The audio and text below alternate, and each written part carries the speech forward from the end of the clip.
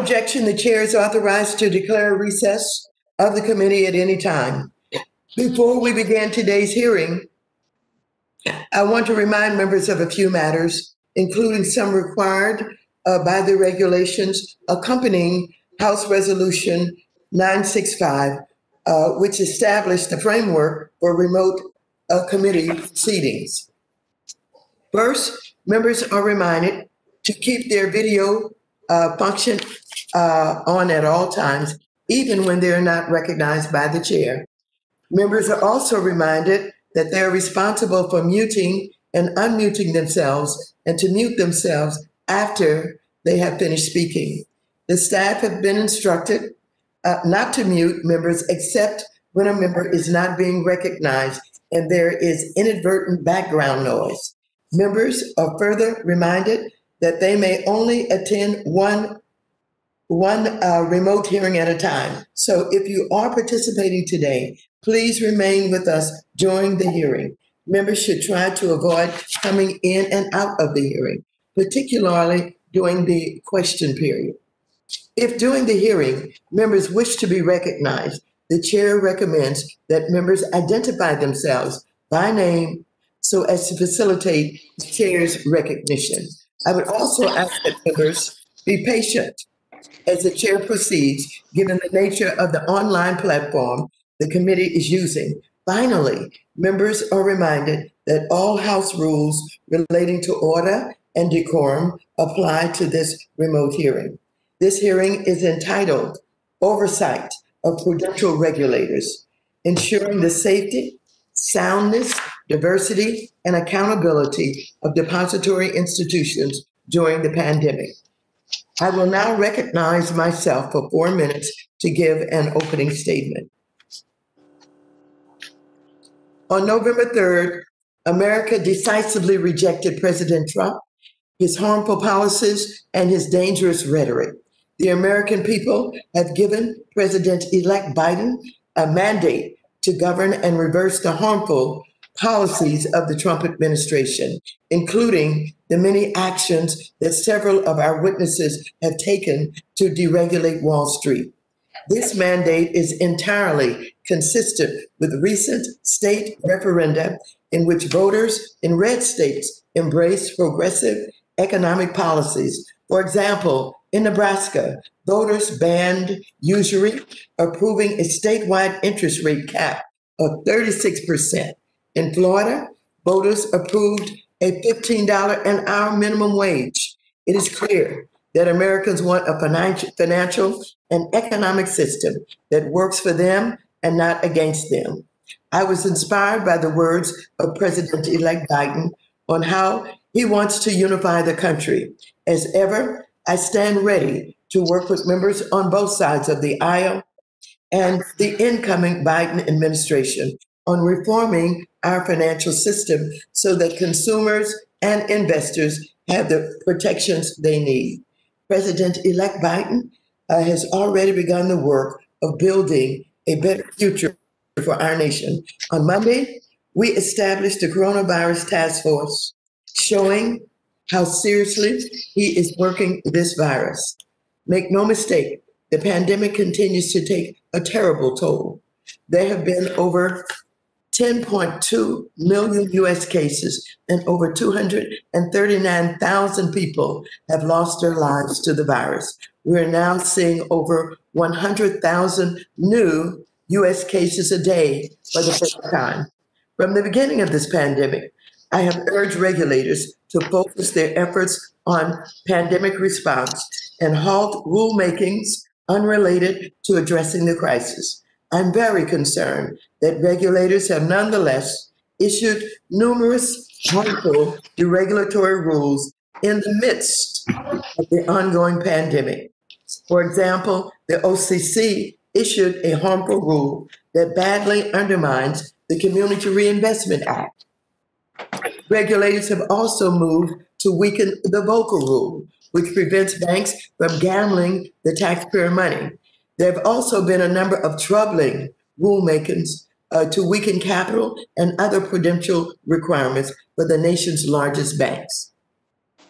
The last thing the nation needs during this crisis or actions from regulators that harm communities and make our financial system riskier and less stable. I'm putting our witnesses on notice that I will be working with the Biden administration to roll back these rules. Financial regulation and the approach to diversity and inclusion in this country are going to change for the better. With the historic election of this country's first woman and person of color to serve as vice president, it is already changing for the better. Under my leadership, the committee has led the way on diversity and inclusion, establishing a historic subcommittee on diversity and inclusion, aptly chaired by Representative Beatty. Under President Biden's leadership, our financial regulators will and must be diverse. We are emerging from the dark days of the Trump administration into the dawn of a new progressive America, where pro-consumer and pro-investor policies will always be first on the agenda. The chair now recognizes the ranking member of the committee, the gentleman from North Carolina, Mr. McHenry, for 4 minutes for an opening statement. Well, thanks so much. I want to thank the regulators for being here. I would also note for the chair that I don't see the election outcome as this vote for the woke left policy agenda of House progressives. Anything but that. We have more Republicans in the next Congress and the House of Representatives because, quite frankly, the far left went so far. And so while you have you may have had some successes in the election, I don't think it's a wide endorsement of a far left policy agenda, the chair noted. In fact, what I would note is in the middle of this pandemic, instead of taking political pot shots, we should be taking have a serious concerted effort to have a serious conversation in this committee like we have not had in the midst of this pandemic.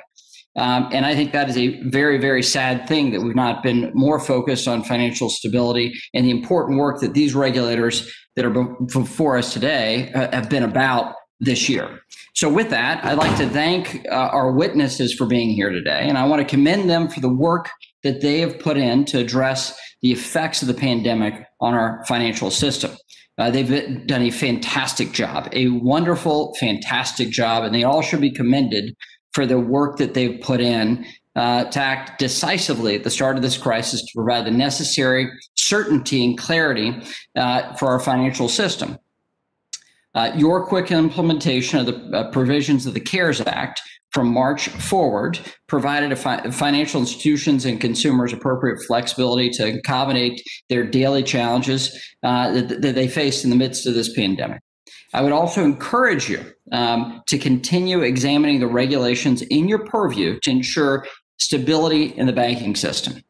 As I've said previously, and will repeat again today, our focus must be on the following: increasing testing, opening schools safely, and getting people back to work. Last week, unemployment dropped to just under 7%, a rapid turnaround from the April high of 14.7%. This is a good start. Our economy is rebounding, but more can be done. And I believe pro-growth regulations and policies are the key to sustained success. We know that modernizing and right-sizing regulations will unleash the economy and allow consumers and small businesses to flourish. And that's what you're doing, and I appreciate that work that you're about. A big part of that is regulatory clarity. I want to thank Acting Comptroller Brooks and Chair McWilliams for their work to help bring certainty to the legal status of loans made through banking partnerships. Much of the innovation in financial services right now is happening within the context of partnerships between banks and fintech firms. Your efforts have helped bring greater definition to the regulatory and supervisory models for these partnerships. We should also continue to examine the importance of de novo charters in rural banking. Serving banking deserts is a necessary aspect of supporting our Main Street and rural small businesses. And I want to commend my colleague from Kentucky, Congressman Barr, for his work on this important issue. Now, more than ever, technology is going to play an essential role in our financial future. Innovation is important for our success.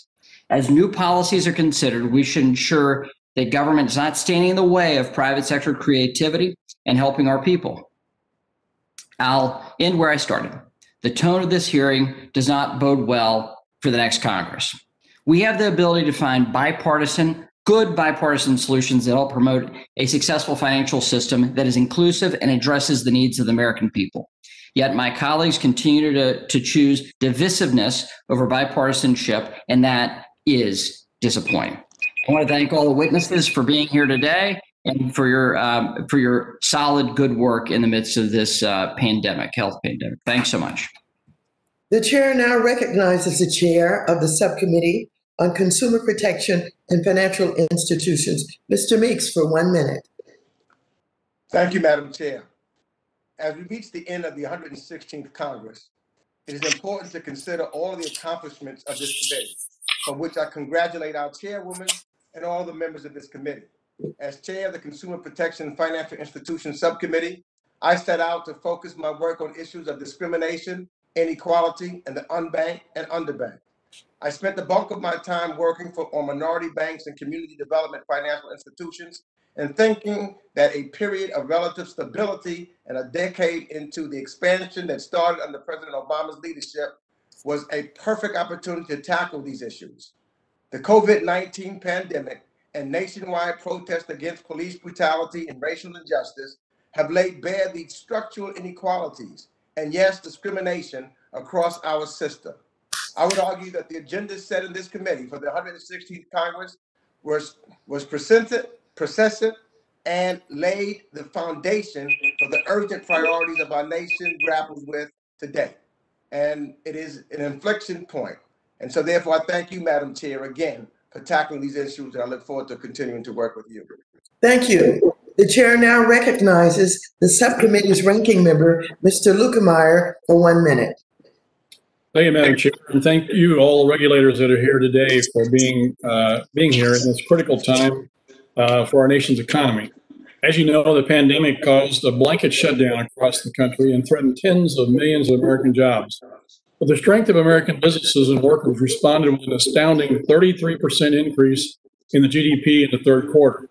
It's clear Americans have undergone a heroic effort to adapt to the strain and pressure of the pandemic.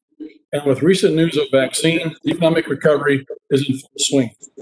While this is good news, we must ensure that Congress and regulators do not hinder the progress the economy is making. To the contrary, regulators should enhance financial institutions' ability to aid in the economic recovery and ensure consumers and businesses can make it to the end of the pandemic. With many provisions in the CARES Act, including the TDR provision, set to expire at the end of the year, I'm very interested to hear what you, the Prudential Regulators, are going to allow institutions to do to keep their customers and the communities afloat in this time. With that, I look forward to discussing the matters. I yield back. Thanks. Thank you very much. I would now like to welcome today's distinguished panel. The Honorable Rodney Hood, who is Chairman of the National Credit Union Administration. The Honorable Jelena McWilliams, who is Chair of the Federal Depository Insurance Corporation. The Honorable Randal Quarles, who is Vice Chair of Supervision of the Board of Governors of the Federal Reserve System. And Mr. Brian Brooks, who is the Acting Comptroller of the Currency at the Office of the Comptroller of the Currency. And so, without objection, all of your written statements will be made part of the record. Each of you will have 5 minutes to summarize your testimony. You should be able to see a timer on your screen that will indicate how much time you have left. And a chime will go off at the end of your time. I would ask you to be mindful of the timer and quickly wrap up your testimony if you hear the chime, so we can be respectful of both the witnesses and the committee members' time. Chairman Hood, you are now recognized for 5 minutes to present your oral testimony. Chairwoman Waters, Ranking Member McHenry, and members of the committee, thank you for the opportunity to provide an update on the safety, soundness, and diversity of federally insured credit unions and the NCUA's efforts to assist them during the ongoing COVID-19 emergency. Our nation's credit union system was well capitalized at the start of the pandemic and remains so today, with high levels of net worth and ample liquidity. This strength has allowed credit unions to adapt to the operational challenges resulting from the pandemic. Total assets in federally insured credit unions rose 15% over the year, ending in the second quarter of 2020 to $1.75 trillion. Credit union shares and deposits rose by nearly 17% to $1.49 trillion. Since mid-March, the NCUA has worked diligently to provide credit unions with regulatory relief and much-needed flexibility so they can continue to safely serve their member owners. We've also adjusted our examination program to protect our staff, and we all continue to work remotely and effectively. We continue to examine for compliance with the Bank Secrecy Act and potential cybersecurity risk, helping to ensure our credit union system remains secure and resilient.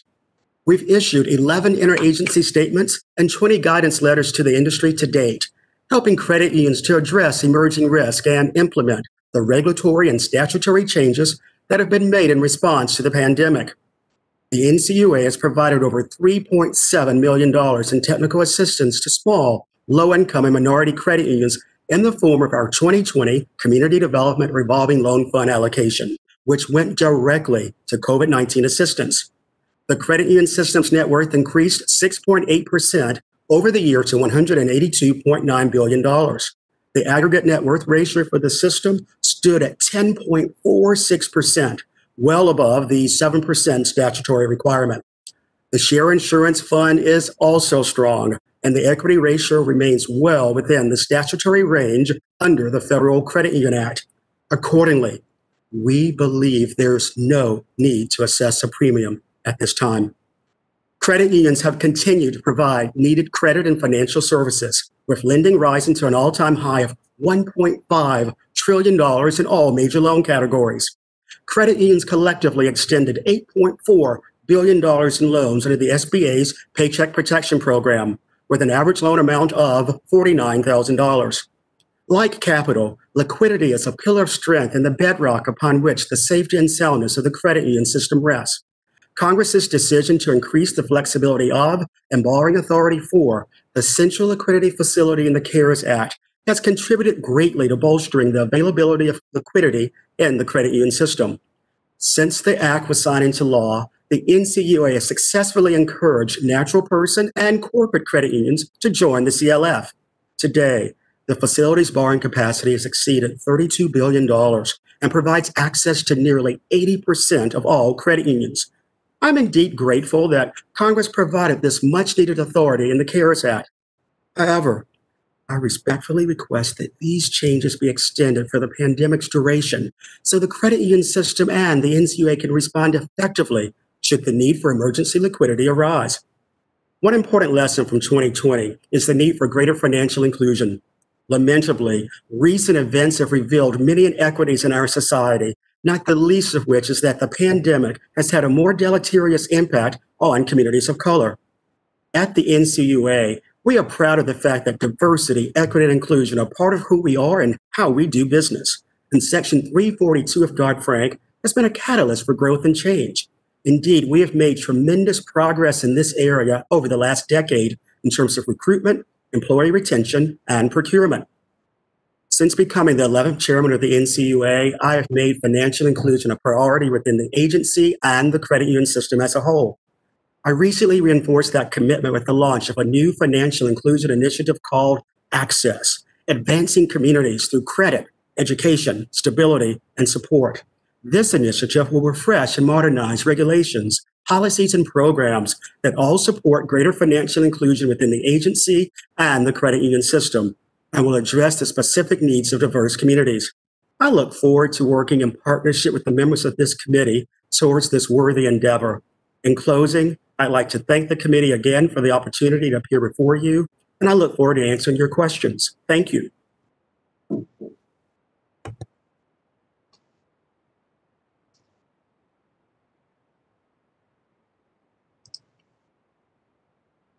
Am I supposed to go?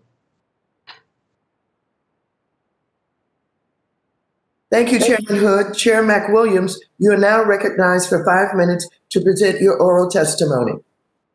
Thank you, Chairwoman Waters, Ranking Member McHenry, members of the committee and staff, and thank you for the opportunity to testify today. I hope that you and your families are staying healthy. When I appeared before you 6 months ago, we were confronting great uncertainty and volatility due to the COVID-19 pandemic.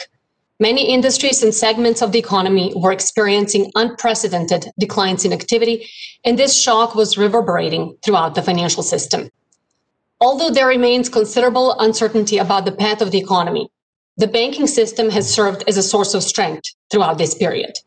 Banks of all sizes have supported their customers and communities, including by originating nearly $500 billion in PPP loans and accommodating more than $2 trillion in new deposits over 2 quarters. Today, I will provide an update on 5 areas in which the FDIC has made significant progress.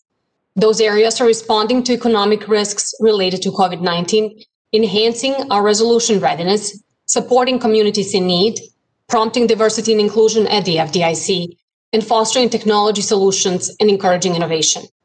My written statement provides greater detail in each of these areas, but I would like to briefly touch on each of them, starting with how we responded to the economic risks related to the pandemic. Beginning in early March, the FDIC and our fellow regulators undertook a series of actions that helped maintain stability in financial markets. In addition to providing flexibility for banks to work with their borrowers, we made many targeted temporary regulatory changes to facilitate lending and other financial intermediation. We continue to monitor conditions and receive feedback from supervised institutions, and we will consider additional guidance as appropriate. As the FDIC responded to the immediate impact of the pandemic, we also focused on enhancing our resolution readiness in several ways. Although we entered the pandemic with a historically low number of bank failures, we recognize that the absence of failure could not last forever. Accordingly, the FDIC improved our resolution-related capabilities by, among other actions, centralizing our supervision and resolution activities for the largest banks, establishing a new approach to bank closing activities to help protect the health of our employees during the pandemic, and carrying out targeted engagement and capabilities testing with select firms on an as-needed basis. We are particularly mindful that minority and low and moderate income communities have suffered disproportionately during this pandemic. Shaped by my personal experiences and guided by a commitment to increasing financial inclusion in traditionally underserved communities, one of my priorities as FDIC chairman has been expanding our engagement and collaboration in support of minority depository institutions, so-called MDIs. One of the options we're exploring is a framework that would match MDIs and CDFIs with investors interested in the particular challenges and opportunities facing these institutions and their communities. We're in the process of creating a vehicle through which investors' funds would be channeled to make investments in or with MDIs and CDFIs. We're still developing the details, but expect to release more information in the near future. The FDIC is deeply committed to fostering a diverse workplace and inclusive work environment. Although we're not yet satisfied with our progress or the pace of change, we have taken meaningful steps in furtherance of this goal, and we will not stop. The racial, ethnic, and gender diversity of the FDIC workforce continues to steadily increase. At the end of 2019, minorities represented over 30% of the permanent workforce, and women accounted for approximately 45%. The FDIC has also increased diversity across our leadership. Minorities held 22% of the management level positions, and women hold 39%, up from almost 16% and 30% respectively 10 years ago. Likewise, my senior leadership team comprises a diverse set of individuals. Notwithstanding, we know more needs to be done, and we're fully committed to doing it. As we consider additional ways to create a more inclusive banking system, we must recognize the tremendous benefits that financial innovation can deliver to consumers. Our recent biennial survey on household use of banking and financial services shows that individuals are increasingly moving to digital banking. To enable this evolution, we established an Office of Innovation, FDI Tech, and began working on several initiatives.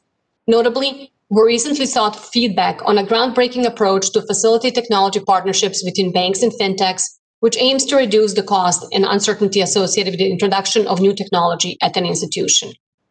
Thank you again for the opportunity to testify today, and I look forward to your questions. Thank you, Chair McWilliams. Vice Chairman Quarles, you are now recognized for 5 minutes to present your oral testimony. Thank you. Thank you, Chairwoman Waters, Ranking Member McHenry, members of the committee, for the opportunity to testify today on the Federal Reserve's supervisory activities.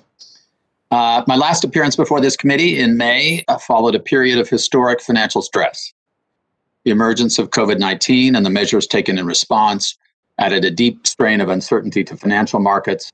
They prompted a sharp and global flight from riskier, more volatile asset classes and a retreat to the safety of cash.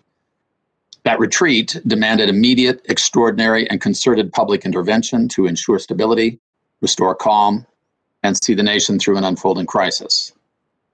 The Federal Reserve's intervention spanned a wide range of intermediaries and markets, including the banking sector. Strengthened by a decade of improvements in capital, liquidity, and risk management, including the refinement and recalibration of the last 3 years, banking organizations became an important shelter from financial distress.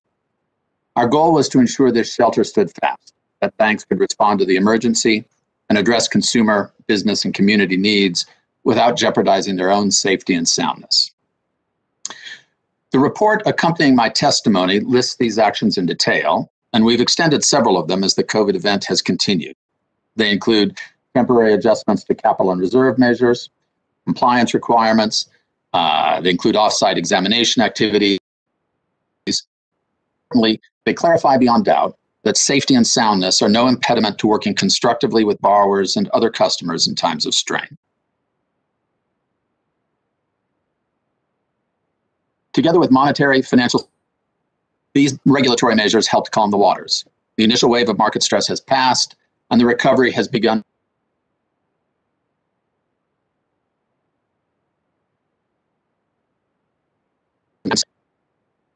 To even the greatest effects. The challenge we face now is distinct, formidable, and complex. The surprise of the COVID event is gone, replaced by a clearer view of its economic consequences. The burdens facing households and businesses are better understood, but they're no less significant, and they're not evenly borne. I'm confident that we'll work through them together, support those hardest hit, and ensure that our economic wounds do not become scars. The Federal Reserve remains committed to using our full range of tools to support the economy for as long as needed. A strong, resilient banking system is an essential element of such support. A durable recovery demands banks that lend actively, confront gains and losses honestly, withstand unexpected shocks, and help customers rebuild and adapt. Our task as supervisors is to ensure that the country's banks continue to meet that exacting standard. The Federal Reserve's earliest COVID-related guidance, encouraging banks to work constructively with borrowers, was an important step toward this goal. Since then, working with our colleagues and other financial regulatory agencies, from principles to guide COVID-related credit accommodation, to a clearer statement on Community Reinvestment Act consideration of COVID-related activities, to steps that make it easier for banks to participate in emergency lending programs. It also includes the use of the flexibility in our stress testing apparatus to better understand the effects of the COVID event shock on the strength of banking organizations. As our report shows, that strength is still intact. Liquidity and capital remain high and indeed have increased at our largest banks over the course of the COVID event. Firms have sharply increased their reserves, setting aside resources today against possible losses tomorrow. Banks are well positioned to serve as a bulwark against broader financial and economic stress. It's worth recognizing how things might have been different. This foundation would not exist after a once-in-a-century shock, if not for a decade of work by officials and the banks themselves to make banks stronger and more stable, and to make banking supervision fairer, more efficient, and more transparent. Those values are not contingent, fit only for an economic boom. They represent an ethic and a commitment to addressing the most pressing supervisory and regulatory issues in the most effective ways that are even more critical during a crisis. That ethic has steered the Federal Reserve through the last 7 months, and it will continue to guide us through the recovery. COVID-19 changed many aspects of the Federal Reserve's work.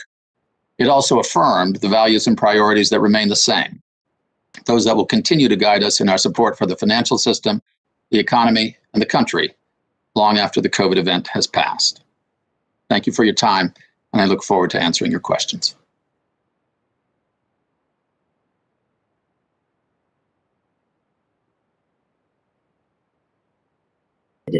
Is it on? Vice Chairman Quarles, Acting Comptroller Brooks, you are now recognized for 5 minutes to present your oral testimony.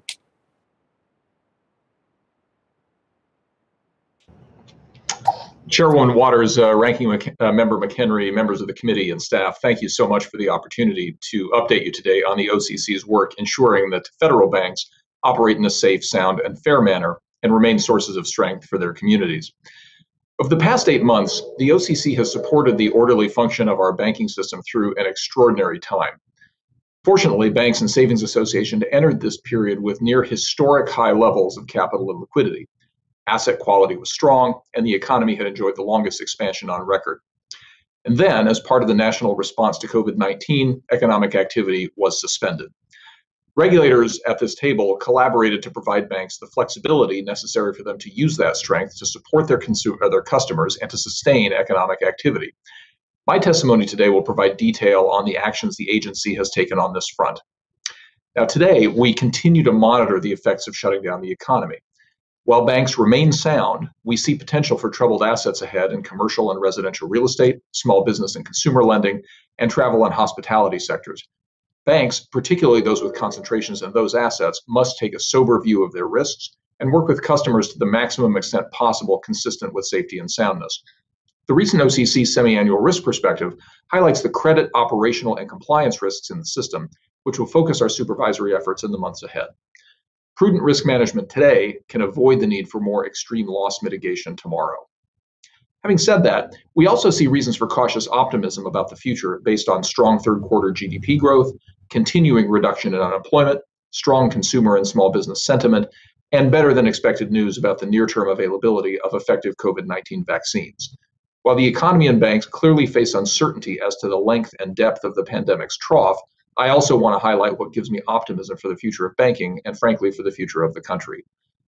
During the social unrest that followed the killing of George Floyd this summer, it became clear that the protesters were angry, among other reasons, because too many Americans have been left out of our national wealth creation engine for far too long. The OCC founded Project REACH for just this purpose, to convene bankers, civil rights leaders, innovators, and business people to promote full, fair, and equal participation in our economy.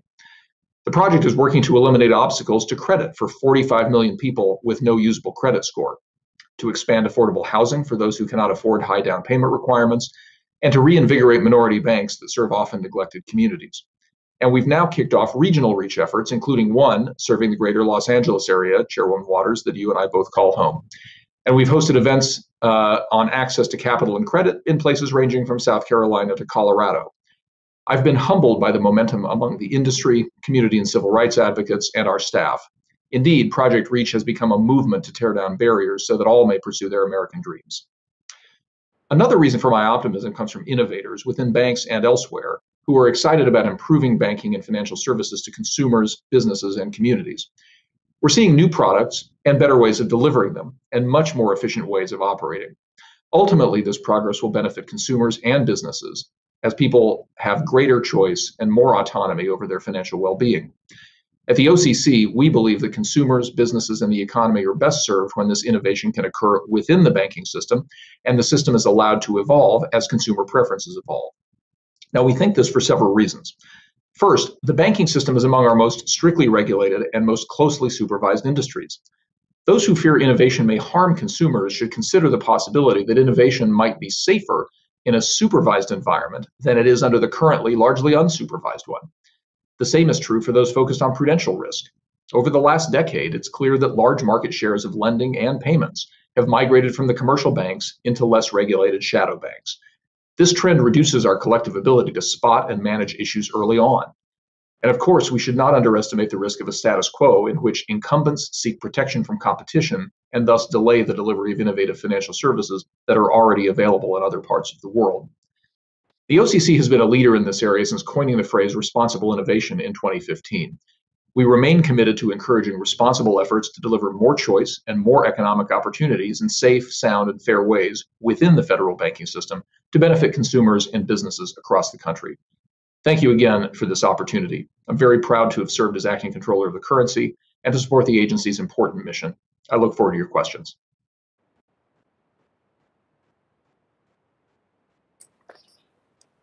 Thank you very much. I will now recognize myself for 5 minutes for questions.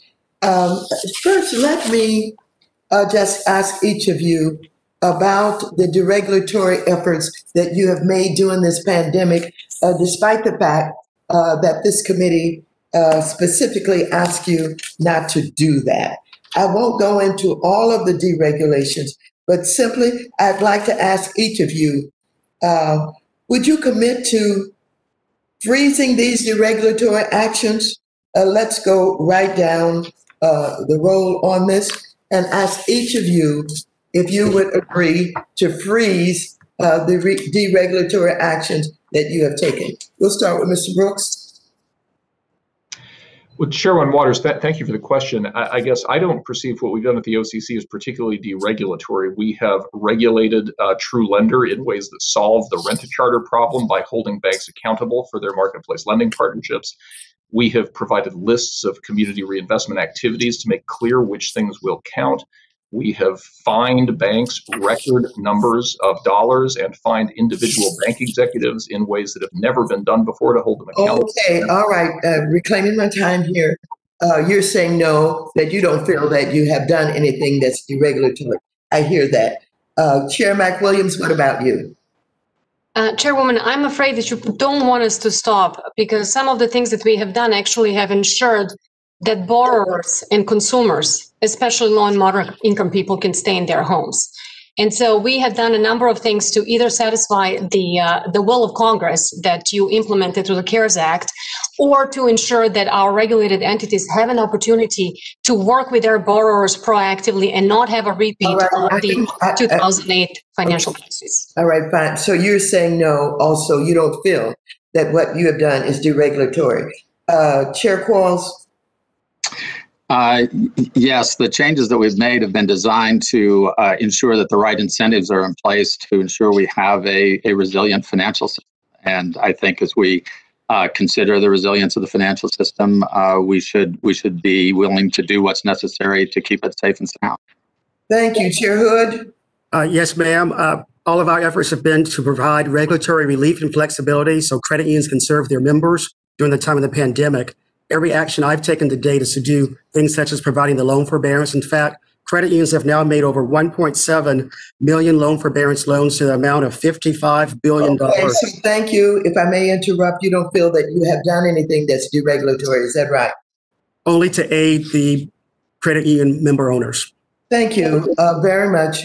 I want to just go now to Chair McWilliams. You know, we talk a lot about diversity and inclusion. And I am very interested in what is happening with our small banks, some of the community banks. Is it true that we have banks that are basically closing down? They're leaving banking, or is that just a rumor? Chairwoman, when you say banks closing down, as community banks. Community banks. So there has been a great consolidation trend for years now, and as you're probably aware, we lose about 220 to 220 community banks to mergers every year. So yes, the banks are community banking.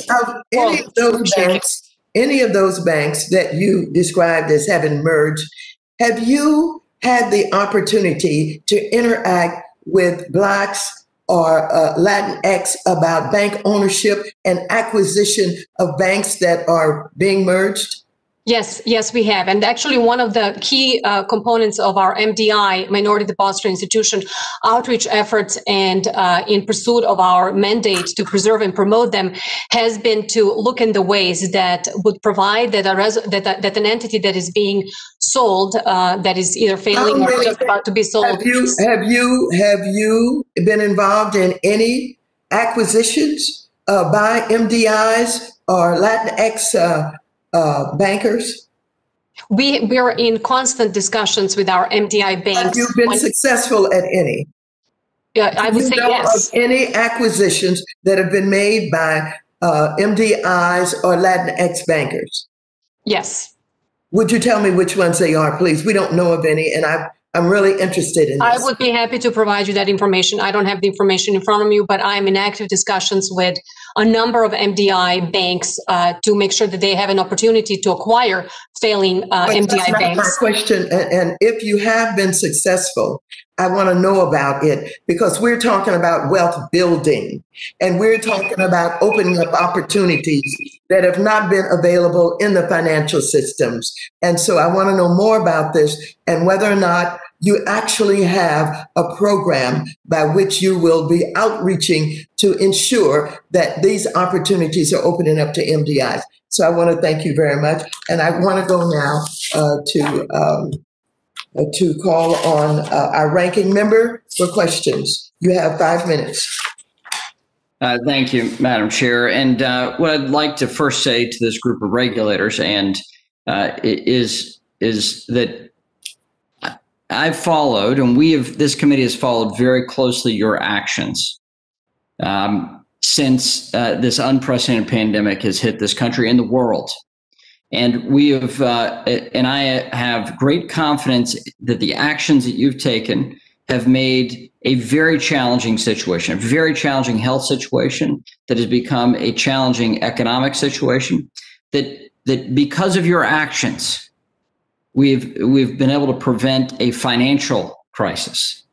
And without your concerted action, until the final moment that you're in your seats, the American people would be in a tougher position than they're currently in. So what I want to ask you to do and to commit to do is, to the fullness of your terms of office, that you do the business that you've set out to do to ensure the safety and soundness of institutions, that the American people can have confidence that their regulators are on the job, watching out for them, and taking every action necessary to prevent bad outcomes. And so I commend you for that action, but I also urge you to continue this good work. To that end, the work of the Federal Reserve has been foremost in this discussion. And so, Chair Quarles, I want to commend you for the actions of the Federal Reserve since March, especially. But we also need to know this process going forward. And so, as I've mentioned before and raised with you before, we want a clear understanding of the path forward on LIBOR. This is an important rate for a number of financial products, looking at over 200 trillion notional value for contracts. And we know that LIBOR is ending at the end of 2021. So can you give us some assurance about your process going forward? Yes, I'd be happy to do that. I think the issue that you've raised, I think, is an important one from a stability point of view, which is that there are a lot of legacy contracts that currently rely on LIBOR that we need to define a path forward for them after the end of 2021. The transition for new contracts is going pretty smoothly. The legacy contract is the big issue there. I think finding a way to allow those legacy contracts to continue for at least some period, to allow the bulk of those legacy contracts to mature on their existing terms without a significant change would probably be the best way forward. And we are working on a method to do that. There are a variety of different ways one could do that, but I would expect over the next couple of months to be able to publicly define the way forward to address that. Thank you, Vice Chair Quarles. And at this point, do you have a legislative request or a need for legislative action by the Congress? I think that I think that the ultimate transition will ultimately require some legislative element. But at this point, I think the answer would be no, because I think it's good to, I think what we want to try to do is find a way to allow those contracts to mature before we have a legislative solution for the so-called hardtail. Yeah, thank you. Chair McWilliams, I want to commend you for the action you've taken to modernize the FDIC, to focus on financial innovation, and use technology to keep your people safe and secure, and yet also our institutions safe and secure. Mr. Brooks, I want to commend you for the action you've taken on OCC's true lender rulemaking to provide certainty and clarity on those partnerships that are very important for our current economy. Can you, Mr. Brooks, at the top line, describe how that rule will work in practice and why it's a good thing? Ranking Member McHenry, thanks for the question. Two quick top lines. First of all, the purpose of the rule is to redress what happened in light of the Madden rule, which reduced the availability of credit to low and moderate income Americans by as much as 64%. And so allowing banks to leverage their balance sheets will solve that. We've also addressed the rent-a-charter problem by making clear that banks that do those partnerships are accountable for all consumer compliance obligations.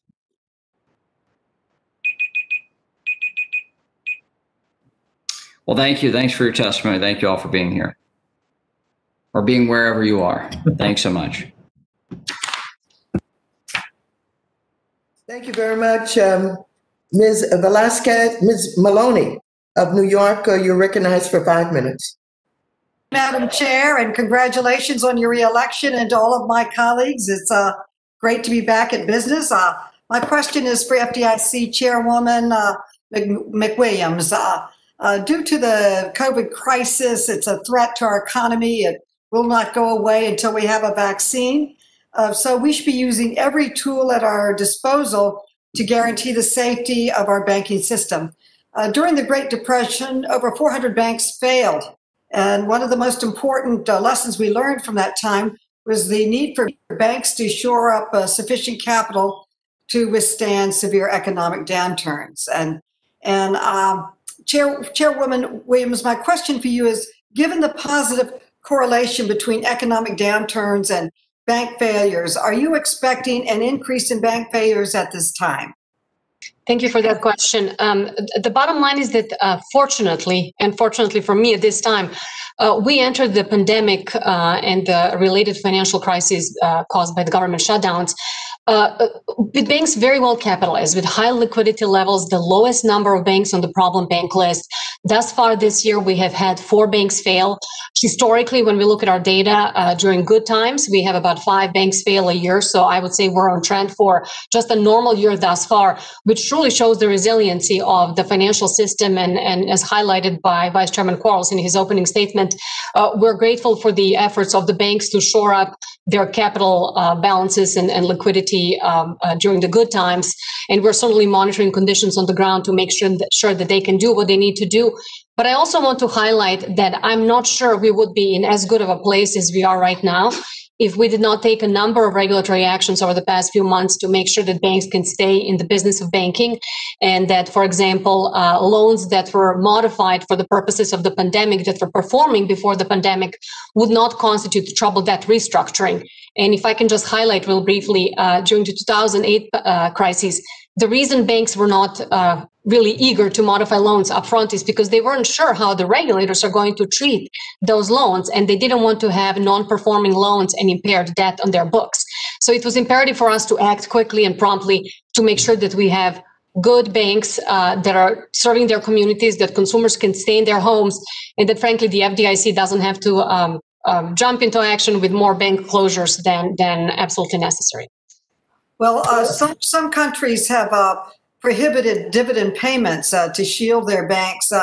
Do you believe that prohibiting dividend payments would help our banks shield them from failure, forcing them to hold on to more of their capital? Sure, a great question. And I would tell you that with respect to small banks, community banks, a lot of those banks are privately held. Their investors are friends and family. They're local farmers, school teachers, et cetera, who sit on the boards of those banks and actually have ownership in the banking system. So having a blunt cut instrument such as just across the board dividend for, I would say, a stop would probably hurt those communities and the investors in community banks. We have supervisory tools where we can manage dividend payouts if we're concerned about the bank's capital position, and we have certainly utilized those tools in the past as appropriate. Well, now my question to Vice Chair Quarles, if I have the time. During your latest stress test, it found that several banks could be at risk of reaching minimum capital levels. As a result, the Fed banned stock buybacks, but only limited dividend payments by the largest banks. to safeguard their solvency. So given the continued uncertainty of really the crisis with COVID, do you think that the Fed should have prohibited dividend payments entirely? Well, during this period, given the capital conservation measures that we put in place, the capital positions of the largest banks have actually increased, even while they've been taking record levels of provisions. And we're running stress tests currently in light of the events of the spring and the effects of that on bank balance sheets in order to determine at the granular bank level what we think the effects of potential future losses might be. So I think we've been in a pretty good position. I think, though, that events have demonstrated that the measures we've taken have been effective. I believe my time has expired, and I yield back. Thank you. Thank you very much. I now recognize Mr. Lucas for 5 minutes. Mr. Lucas, you're recognized.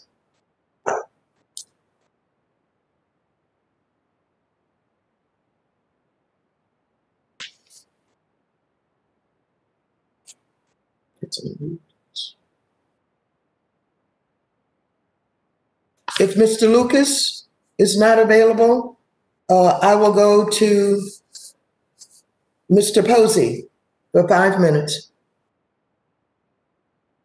I can't hear you. Thank you very much, Madam Chair. During times of stress for our financial institutions and markets, we have the obligation to temper safety and soundness so that our potential fears over an event like this pandemic do not goad us into adopting such stringent prudential standards that we exacerbate the stress. I had the same concerns related to the troubled debt restructuring and associated accounting standards during our recovery from the financial crisis. Madam Chair, you and I co-sponsored a bill to address these concerns during the recovery from the financial crisis. As you know, the bill placed common sense parameters around putting loan modifications, often called troubled debt restructurings, or TRDs, into non-accrual status. That status negatively impacts capital requirements, and it pushes banks away from working with customers facing difficulties and more toward extreme solutions such as foreclosure. I was so pleased that this committee worked together in a bipartisan manner to mitigate the impacts of accounting practices on troubled debt restructuring in the CARES Act. We need to extend that relief for a while longer, though I have concerns about tying that extension to sweeping expansion of consumer forbearance for a wide variety of credit, and such as credit cards and installment loans. As we know, forbearance for one entity in the chain of financial transaction creates yet another potential liquidity crisis for subsequent people. We have other bills here today, like the treatment of PPP loans, that I believe have merit. For Mr. Quarles, as I mentioned, there is legislation before the committee to extend the pandemic-related relaxation of accounting standards associated with the troubled debt restructuring. This provision was included in the CARES Act. The language allowed banks and credit unions to provide relief to consumers and businesses by temporarily removing the burdensome troubled debt restructuring classification requirement. Financial institutions that elect to take advantage of this provision would be required to provide forbearance to consumers for a wide variety of loans, including installment debt and credit cards. Small businesses would also be afforded forbearance for a wide array of loans. The bill would impose conditions on how the loan balances deferred in forbearance could be repaid. I'm interested in your candid evaluation. What would be the Fed's concerns about such forbearance, if any? Well, thank you. Thanks for that question. I think the current forbearance provisions, as you know, obviously, will allow any changes, any adjustments that are made before the end of this year. They can be for whatever length that the bank and the borrower would agree. So the forbearance doesn't really end at the end of this year. It's the ability to make new changes at the end of this year. I do think that in general, it's good for us to move as promptly as possible to regular order, where the challenges that are facing banks, given the position of their borrowers, are at least recognized. So at least what we're seeing right now is not as banks begin to understand the fact that the forbearance that is available under the law doesn't end at the end of the year, but simply that they must make their decisions by the end of the year. We aren't getting a lot of pressure, at least at the Federal Reserve, for that extension. But ultimately, that would be a decision for Congress. Okay. Thank you. Madam Chair, I had a couple more questions, but by the time I ask the questions, there's not going to be time to answer them. So I'll yield the balance of my time.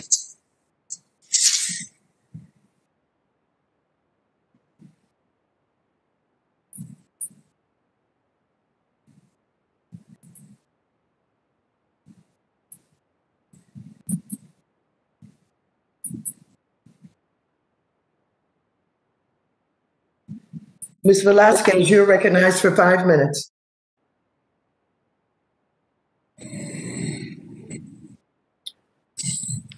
If Ms. Velasquez is not available, we will go on to Mr.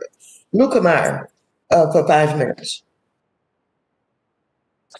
Thank you, Madam Chair. I would be willing to yield to Mr. Lucas, who's above me in rank here, because I think he missed his mute button a while ago. If he's found his mute button, he can take the spot, and I'll follow up in a moment. Thank you. Mr. Lucas, you're recognized for 5 minutes.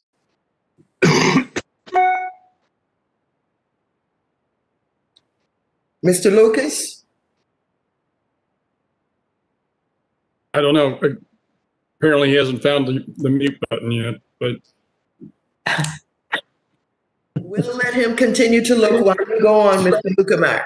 Okay, thank you very much. All right. Thank you, Madam Chair. We'd just like to, first, before I begin my question, I'd like to applaud all of you, the regulators this morning, for proposing to codify the 2018 interagency statement on guidance and place a binding rule on the agencies that supervisory guidance does not have the force and effect of law.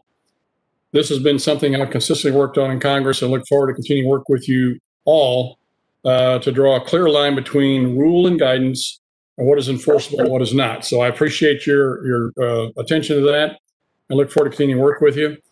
To follow up Mr. Posey's conversation with regards to troubled debt restructuring, I have a bill out there to do this as well, and I'm very concerned that at the end of the year, when we run out of, when the CARES Act sunsets the TDR provision that's in there, that the regulators will have minimal options to nothing to point to legislatively or with any sort of other law to say that they can take a different approach on this. I can tell you in discussing this with the banking industry folks and the credit union folks that they're very concerned about, having to rely on guidance, having to rely on something like that to make these decisions and whether to give forbearance to their customers, whether it be for home loans, car loans, or their business loans. So I guess, Chairman Williams, you and I have talked about this at length, but just to get you on record here with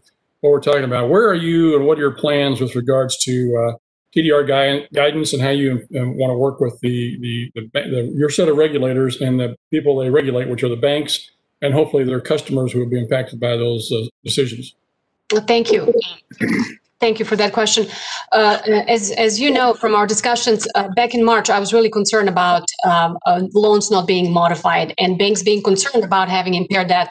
And driven by the examples from 2008, where some of these loans, once modified, were treated as impaired debt or troubled debt restructuring, they're still performing now, 10 years later, 12 years later, but they're still on books as troubled debt, which doesn't bode well for the bank.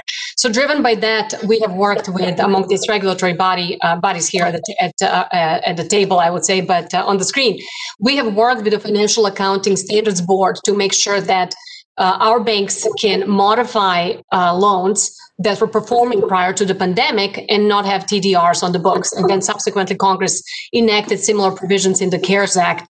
So I would say that that's probably one of the main reasons that you have seen homeowners stay in their homes and small businesses have access to credit during very, very tumultuous months in March and April. And we're certainly open to considering what additional actions Congress may come up with to make sure that we can enable banks to work with their borrowers. Well, I thank you for that. I can assure you that the institutions certainly and desperately need to have certainty on this, on forbearance, because if they're not able to get it from the regulators, it's going to be very difficult for them to give it to their customers. So we thank you for that. I know, Mr. Hood, Chairman Hood, you had an article, I think, last week in your Credit Union Times magazine, and with regards to CECL, and I appreciate that the position you took, again indicating that CECL is going to be detrimental to the credit union folks. It needs to be done away with. It's going to be pro-cyclical, and I know Mr. Quarles, you and I have talked about this as well quite a bit, and I see we're 3 quarters into the year here now with CECL data. I know the bigger banks at the very beginning of the year actually had to roll over another 30-35% into the reserves. And while that's fine, eventually that stresses out the income. So would you like to comment on it just a little bit, please?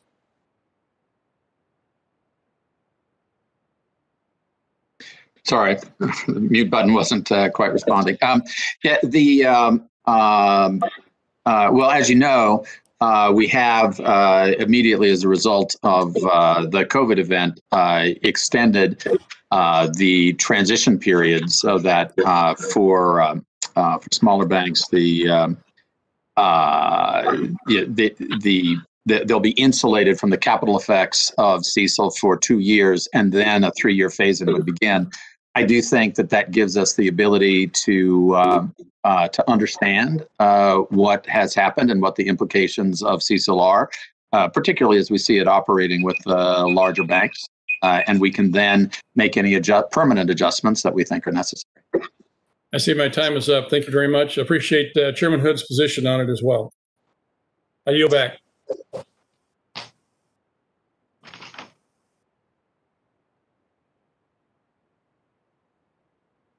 I now recognize Mr. Sherman for 5 minutes. Thank you. Couple of comments. Ranking Member Lukemeyer said in his statement that our economy grew at 33%. That it grew 33%. The more accurate way to say that is that we grew at 8% during the third quarter. I don't know if you can extrapolate that. And of course, that was only a halfway bounce back from a terrible second quarter. This crisis continues. During this crisis, it makes sense to have limits on the stock buybacks and the dividends paid by large banks. That's why I wrote you, Mr. Quarles, back in early March, urging that you prohibit dividends and stock repurchases by mega banks during this crisis. You have, in fact, taken some action, and particularly on stock buybacks. And I hope that we can count on you to continue to limit stock buybacks and dividends as well until this crisis is over, so that we are not confronted with the need to, or at least the asserted need to bail out huge financial institutions. We've talked about the troubled debt restructuring relief, which allows banks to restructure their debt to aid consumers and small businesses without being penalized. This CARES Act provision expires at the end of this year, though we've heard testimony that it could be applied next year to forbearance agreed to this year, but there may be forbearance agreed to next year. So I'd ask Mr. Brooks do you have the authority to extend this loan modification flexibility for loan modifications made during the 2021 part of this COVID crisis? And if you do you plan to exercise that authority? Well, Congressman Sherman, thank you for that question. These are really important issues. And what I tell you is there's certain aspects of this where without an extension of the CARES Act, we would have statutory inability to do certain things, right? And that is because we're statutorily required to hold banks accountable for GAAP financial reporting. On the other hand, we have significant flexibility to protect banks from the impact of TDR treatment under various categories. And I think we've communicated some of these to your colleagues in writing. These include things, for example, like determining what TDR impact is immaterial, which is then excluded from the GAAP TDR standards. It also includes things like making determinations about when banks would be required to refile a call report or not. And so there are a number of things we can do to mitigate effects, but to actually... I hope very much that we pass additional legislation. I know that even before we passed legislation, you had a regulation project, which means you had the authority before we acted. Hopefully you'll have that authority after our actions are no longer effective, unless, of course, we're able to extend them, which I hope the wisdom will perhaps arise in the United States Senate. Anything is possible. As to LIBOR, we've got $2 trillion of legacy LIBOR. Most of those instruments do not provide a replacement rate to be used in calculating the amount of interest payable once LIBOR is no longer published at the end of next year. Some of those instruments provide that the lender gets to pick the rate, which would be an outrage if you're the borrower and all of a sudden some new rate is imposed on you. And that's why the National Consumer Law Center, the Student Borrower Protection Group, et cetera, is very concerned about this, as is, I think, the financial services community as well. So I know there's some discussion as to whether legislation is necessary. I clearly think it is, in that I don't know how, if the instrument does not indicate how interest is to be calculated, anything other than legislation could solve that problem. I have put forward a discussion draft, and it reflects the suggestions of the Alternative Reference Rate Committee. What would be the consequence, Mr. Quarles, of simply not having any regulatory or legislative solution? Would this result in an awful lot of class action lawsuits, et cetera? If there were no solution at all, yes, when LIBOR stops, there would be significant disruption. I think that there is a way, as I indicated in my answer to Mr. McHenry, that we can combine current measures that allow the bulk of the existing contracts to mature on their existing terms, and then save legislation for the hard tail when we've had more time to think about it. That may work best. Well, this time has I think we need expired. to act on it. I yield back. Thank you. I will now recognize Mr. Meeks for 5 minutes. Mr. Meeks. Thank you, Madam Chair. First, I want to thank you, Madam Chair, as well as Ranking Member McHenry, for your active engagement on bills that I drafted, which I believe were some of the most impactful bills in support of minority banks and community development financial institutions in a generation. Similarly, I want to thank with an express gratitude, as each of the regulatory agencies present here today offered constructive input into these bills. We haven't always agreed, and in fact, we've had some deep disagreements, but I believe with conviction that these bills matter and that the collaborative approach is critical as we seek to redress structural discrimination and systemic inequalities that hold back too many families across our country. MDIs and CDFIs are central pillars to tackling the systemic problems that we seek to solve. So to that, let me go to Chairwoman McWilliams. Would you agree that MDIs and CDFIs are key pillars to addressing the issues of inequality and discrimination in our banking system? And, also, I guess, but thereby commit that the FDIC will work actively to implement the provisions of this legislation if signed into law? Thank you for that question. I will say that community banks serve their communities. That's why they're called community banks. But in particular, minority depository institutions are at the very forefront of serving their communities. And those communities happen to be low and moderate income and people of color. So I would say that they are not just pillars in their community, but in many cases, they're the only vehicle to get financial services for the communities that have traditionally been underserved and underrepresented in the banking system. So we are working very hard to make sure that those banks can sustain themselves, that we do what we can at the FDIC to make sure that they have regulatory flexibility, and the creation of the fund that I briefly discussed in the opening statement would hopefully help MDIs and CDFIs get additional capital. They really need capital. And so we thought about, well, we can do a number of things on the regulatory side, but, they seem to be getting deposits from non-MDIs. They seem to be getting some assistance on the technical side, but they really need capital. So the idea behind this fund is to provide the resources and have others invest into MDI institutions and CDFIs so that they can continue to serve our communities. So, and I couldn't agree with you more. And I think that your initiatives, which is supporting aspiring minority investors in MDIs, and so that they can strengthen their capacity, but it's also to strengthen the capacity of MDIs to acquire branches or operations of failing institutions.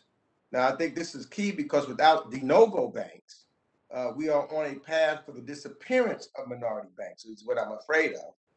Because I fear that minority banks and NAT investors are being steered solely to the most challenging markets or failing institutions. Can you elaborate a little bit more on how we can expand the number of de novo minority banks and support them in expanding and achieving scale? Because we see the numbers dwindling, and even as they merge, they dwindle more, so that there'll be less communities or less banks that's available throughout the United States of America. So what can we do to expand and have more MDIs created? Sure, and that's a great question. And that, really, your question has two components. One is, what can we do to make sure that the failing banks or the branches that are being sold of MDI banks go to MDI so that those communities continue to be served by minority depository institutions?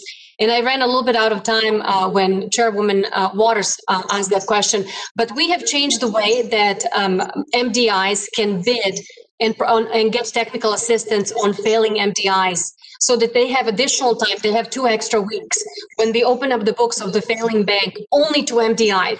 And while non-MDIs have to wait for their time 2 weeks later, but we want to give them that advantage, that window of time for them to analyze and prepare bids for the failing MDI, which frankly is going to result in more MDIs that are failing or selling partially. Their businesses are offered an opportunity to go to other MDIs.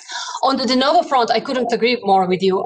We need more new banks, and frankly, some of these communities, rural communities in particular, and MDIs, there just aren't enough of them. And so we have done a number of things at the FDIC to ensure that we have changed the way that we process and approve de novo applications for deposit insurance, so that there is an increased ability in the agility of investors and the organizers to have new banks. So I'm happy to give you more information in detail. I understand our time may be up, but thank you for that question. Thank you. I look forward to following up with you. Thank you. Mr. Lucas. Let's try one more time, Madam Chairman. Can you hear my voice? Okay, Mr. Lucas, are you available for your 5 minutes? Yes, ma'am. If you can hear me, I'm available. Thank you, Madam Chair. PPP is a very important program in my district, and I think it's very important to the survival of all businesses across this great country. And throughout the course of the pandemic, the banking system has served as a source of strength and a lifeline for struggling businesses across the country. And those banks have played a critical role in supporting small businesses through that Paycheck Protection Program, distributing more than $500 million. As a result, many banks are at risk of crossing asset-based regulatory thresholds. What discretionary authorities does the Federal Reserve, FDIC, and OCC have to ensure that banks do not face additional regulatory burdens as a result doing the important thing of participating in PPC. Can I first turn to you, Vice Chairman Quarles, and then Chairman McWilliams, and then Controller Brooks, please, for your observations? Thank you, and thanks for that question. Yes, we have been looking at that issue. I think you're exactly right. The various thresholds for the imposition of various regulatory measures exist for what are intended to be a sort of durable and permanent changes in the status of a bank and temporary expansion of their positions, particularly in a time of stress and when they're supporting their customers. I think we need to look at how to address that. We do have the ability to provide temporary exemptions for most of these, and we are considering doing that. And I would just add to that, to the extent that the FDIC has sole authority over some of these things, we have already acted and we will continue to act. I would say that it shows that the financial system has served as a source of strength. The fact that over $1 trillion of new deposits have flocked to banks for each quarter since the beginning of the year in Q1 and Q2. We haven't gotten the data yet from Q3, and as soon as we have it completed, we'll analyze it and provide it to the public. But we're talking about over $2 trillion. And so what we have done at the FDIC is exempt from the deposit assessments any assets that have come to banks by virtue of their originations of the PPP loans through the Fed facility. And we will continue to work with our fellow regulators to continue to do so. Absolutely. Comptroller? Congressman, thank you for that question. I guess the other examples I would add on to what's already been said are, first of all, we made changes in the way that the supplemental leverage ratio is calculated, specifically to make it easier for banks to not have capital impacts of these kinds of things. And in addition to that, there's ongoing interagency work across our three agencies to make sure that regulatory burdens that get tripped at different asset thresholds, starting at $500 million, get a temporary exclusion of these kinds of assets so that banks below $10 billion don't find themselves in a harder regulatory climate.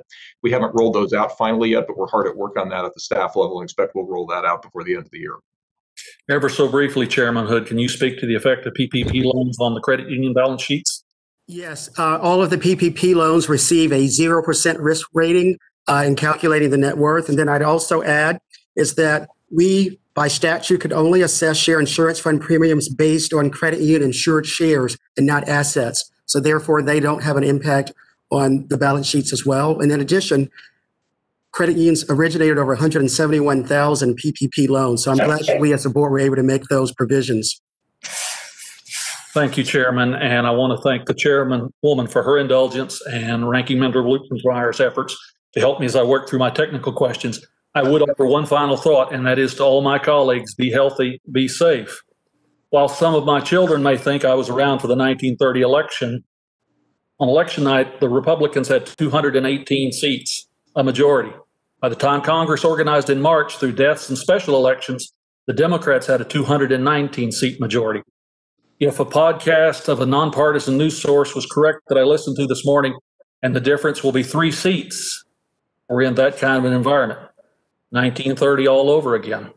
Just a thought to my friends in the majority and the minority. Yield back, Madam Chair. Well, thank you very much. And we'll count on those 3 seats so to be there when we need them. Mr. Clay, you're now recognized for 5 minutes.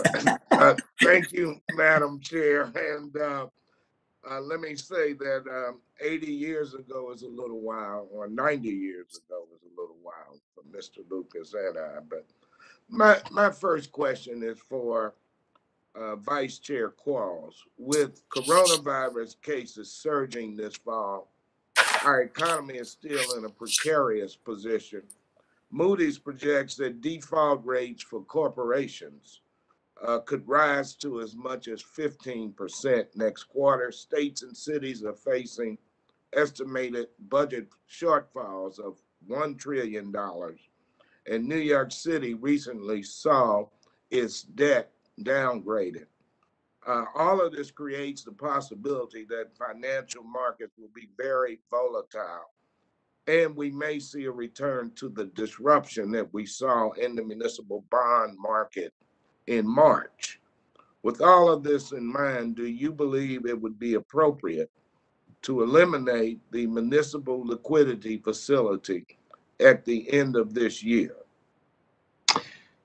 Well, the data that you provided are clearly correct, and I agree with that. We are not out of the woods on the restoration of the economy. The economy has been coming back more quickly than we expected, but the unemployment rate is still high. There's still a lot of burdens on small businesses. So we're looking very closely at what the position ought to be with respect to all of the facilities, including the municipal facility at the end of this year. We haven't come to a decision yet. The situation continues to evolve, and we'll make that decision towards the end of the year. But we're very mindful of the facts you've cited. What about the Main Street lending program? Is that in the same precarious position, or? With all of the facilities will expire at the end of this year unless extended. I think that's true for all of them. Certainly the ones to be interested in, and so all of them we're looking at as to this question of whether they should be extended or not, and very mindful of the current environment. Are small businesses out of the woods yet, or do we still have some concerns? No, I think there's certainly reason to be concerned about the pressures on small businesses.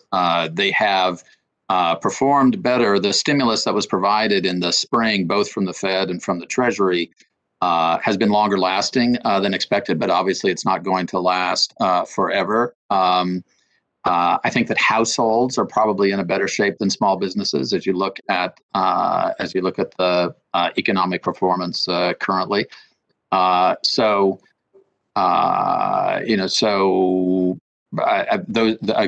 are issues that we're looking at. Thanks for your response, Mr. Hood. Can you tell us what your agency is doing? And this is a follow-up to Mr. Sherman's question. What is your agency doing to encourage your credit unions to do all that they can to help consumers and small business owners that need forbearance on their obligations? Credit unions have a long history for almost a century, Representative Clay, of helping their member owners during times of adversity. We are encouraging our credit unions to do just that. Very proud of the fact that they, to date, have already been able to provide over 1.7 million forbearances, up to a total amount of $55 billion. We continue to let them also know that in addition to our encouragement to help their member owners, that they would not have any of these actions held against them when our examiners come to do their examinations in the year ahead. That gives the credit unions great certainty in knowing that they will not be penalized for taking prudent and pragmatic approaches to helping their member owners survive this challenging environment. Thank you for that response. Ms. McWilliams, is FDIC, are they doing anything to encourage your institutions to help small business owners and families with their forbearance obligations? Absolutely. We have done a number of things to encourage our financial institutions to work with their borrowers, and we have instructed our examiners to show utmost flexibility when they are looking at the books of these banks for the next exam. We have done a number of things to make sure that the PPP loans, as we discussed earlier, get processed for small businesses. We have issued a statement on the use of alternative data, which should help small businesses that have usually trouble getting traditional credit reporting metrics, et cetera. And I'm happy to provide you additional information on what we have done. I see my time has expired, Madam Chair, and I thank the witnesses for their Thank you very much. Mr. Barr, you're recognized for 5 minutes. Thank you, Madam Chairwoman. Good to see all of my colleagues, and I look forward to seeing all of you all in person next week. Chair McWilliams, first question to you. According to a recent study from the FDIC, citizens in rural communities are much more likely than people in urban or suburban areas to visit bank branches for their financial needs. Unfortunately, those branches are becoming scarce in rural communities across the country. A recent Fed study found that a total of 794 rural counties lost a combined 1,553 bank branches over the last 8 years, a 14% decline. And I worry that this decline has only accelerated as a result of the pandemic. And while more and more people nationwide are turning to online banking and mobile banking, this trend is slower among the rural population because of a diminishing number of not only bank branches, but also the lack of adequate broadband internet, which reduces their access to safe and reliable banking services. I've introduced bills to combat both of these issues, but the problems are exacerbated by the pandemic. So, Chair McWilliams, given this data, how has the pandemic affected rural populations' access to banking services compared to their urban and suburban counterparts? And what can Congress do to ensure rural populations aren't cut off from the banking system? It's an excellent question, Congressman, and frankly, it's a question that we have struggled with for some time, recognizing that there is rural depopulation as more of the, I would say, younger folks are moving to urban areas where there are more jobs. And I have done extensive outreach with our rural bankers to make sure I understand what's going on in those communities. Frankly, we don't have good metrics yet on the impact of the pandemic on the rural bank branches and banking services. We're hoping to do that post-mortem when we're past the dire straits. But I would say that I have heard anecdotally that rural communities in particular have been hard hit, not only by the pandemic itself, but that the shutdowns, economic shutdowns, have affected them disproportionately because there is a smaller number of businesses operating in those communities per capita. So when those businesses close, fewer people are able to get the benefit of being able to visit that business and of workforce to get paid. So I would say that anything that Congress can do to help rural communities at this time of need would be welcome in the banking sector in particular. We will continue monitoring where we have branch closures. We will continue thinking about innovation and how technology and innovation can serve those communities, especially in areas where there is a single bank branch or no branch at all. And we certainly think there is an opportunity to the Community Reinvestment Act to focus on these issues, as was done in the proposal that the FDIC joined the OCC on. And certainly with broadband issues, we have highlighted that there should be CRA credit given for the broadband access expansion in rural communities so that banks know this as well. Yeah, that's a great idea, Chair McWilliams. And I noted Chairman Meek's interest in the de novo charter issue. I want to work with him in a bipartisan way. Maybe we can combine my interest in rural banks and his interest in minority depository institutions and do some good for all of these banking deserts. Acting Comptroller Brooks, you and I have discussed this topic at depth. I look forward to welcoming you to Kentucky next month to discuss access to capital in rural areas with community lenders and lenders in my district. How has the OCC's efforts since the onset of the pandemic, including the updated CRA, attempted to mitigate the negative impacts of COVID on rural communities? Well, Congressman, thank you for the question. And as a two-time Kentucky colonel, I'm excited to come home to the Bluegrass and do that event with you. So thank you for the invitation. I would say there are two things that we can do together on this to make an impact quickly. The first is picking up on what Chairman McWilliams just noted, and that is one of the main points of our CRA reform was to make lending and investment in rural communities a more attractive financial proposition for banks. And so what we did in the CRA reform that had never been done before is we allowed banks to count loans made in small family farming communities toward their CRA obligations, regardless of whether those areas were in their geographic assessment area. So all of a sudden, we've used regulatory power to make those loans more economically attractive to banks that have ignored those communities for far too long. And then the second thing, as you and I talked about, is it has simply taken too long to approve any kind of bank charter over the last 10 years, whether it's a de novo in rural America, whether it's an MDI in an inner city somewhere, or any other kind of bank.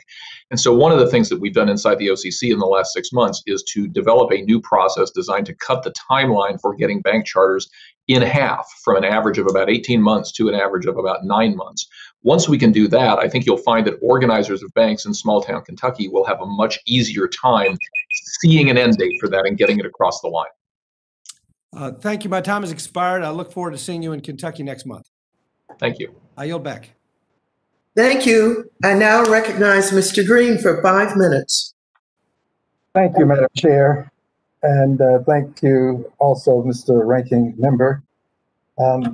Madam Chair, I'd like to visit with Mr. Brooks for just a moment. Mr. Brooks, you have your Project REACH, and within Project REACH, you have an alternative credit scoring initiative.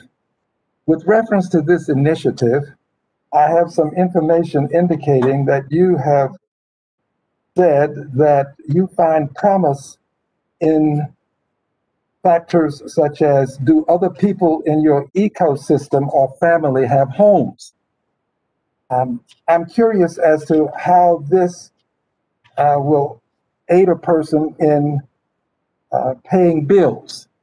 Could you kindly give me a response?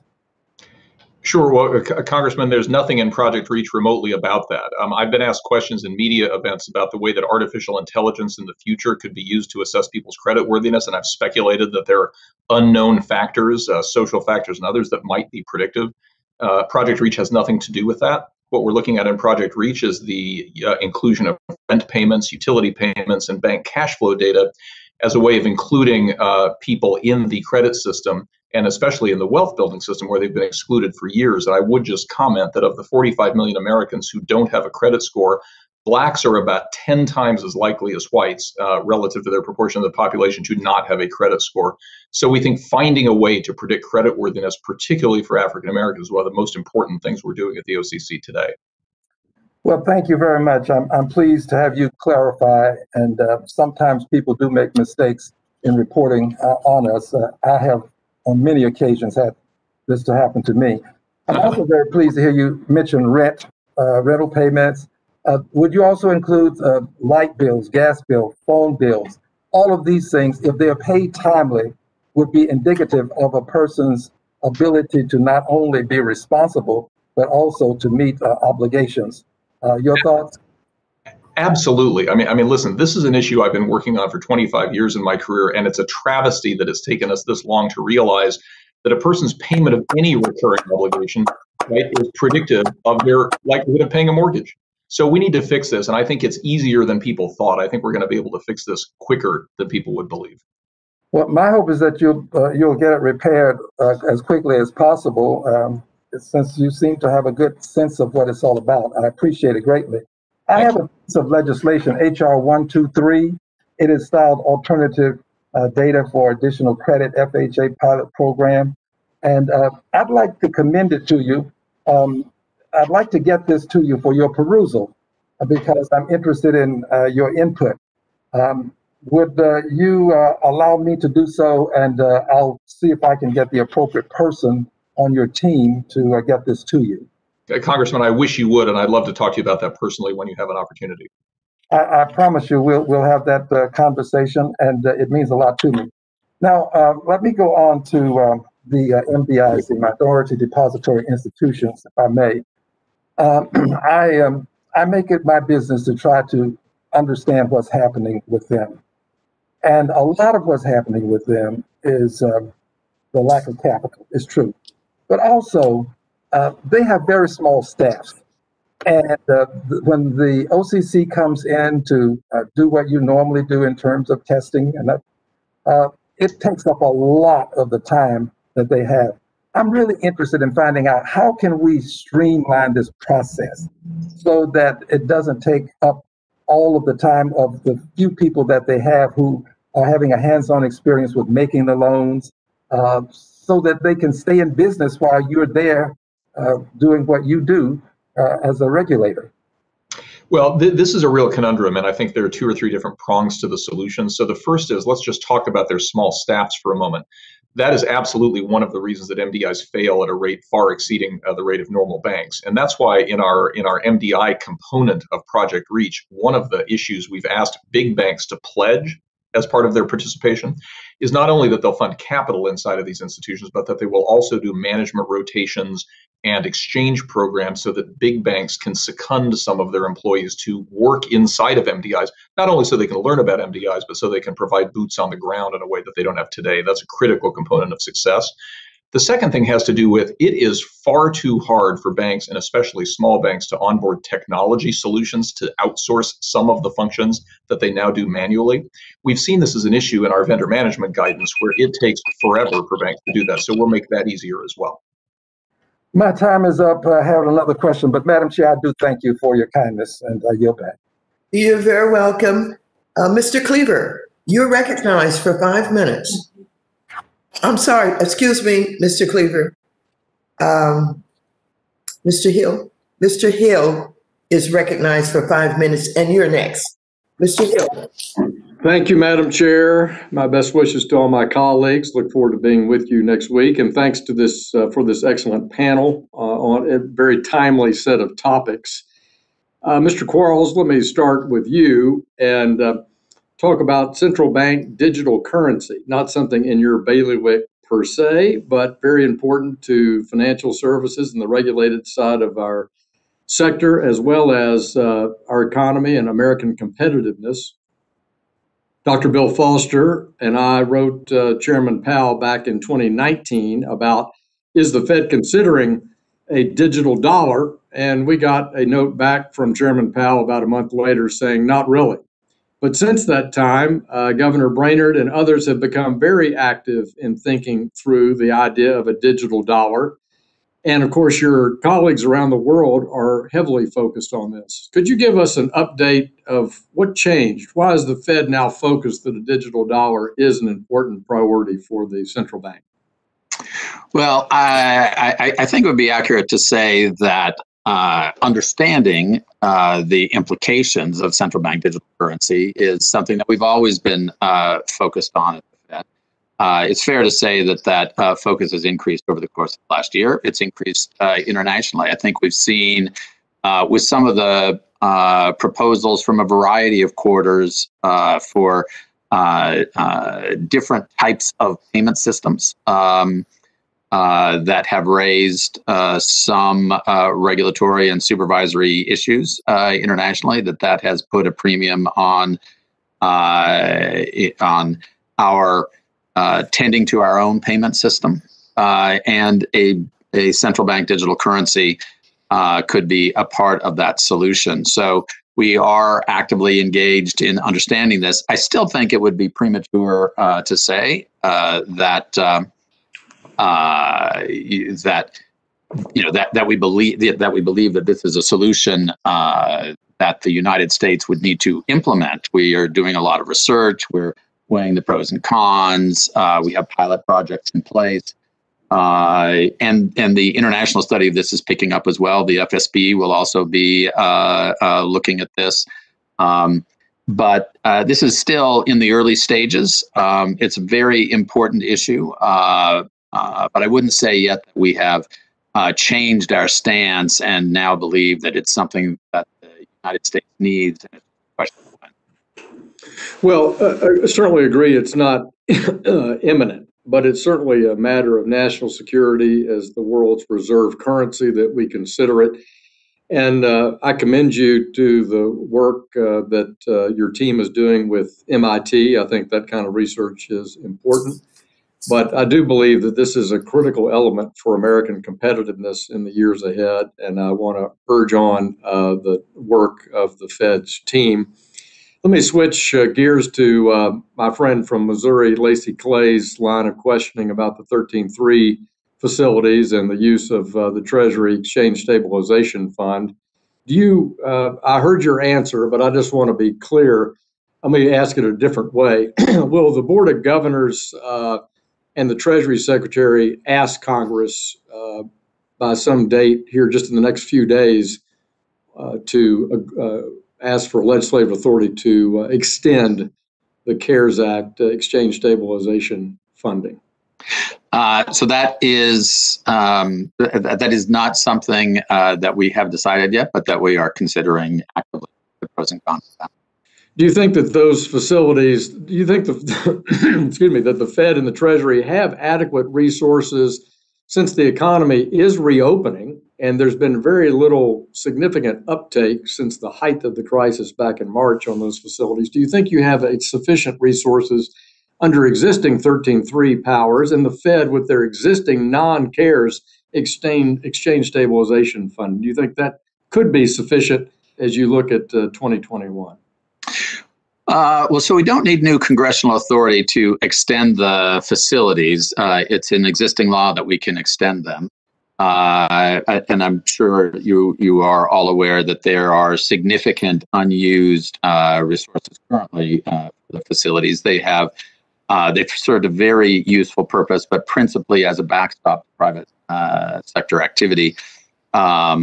But it really would be, I think, a decision for Congress whether those amounts should be supplemented. We look forward to following up with you on this. Thanks for your time. Appreciate the panel. Thank you, Madam Chair. Yield back. Thank you.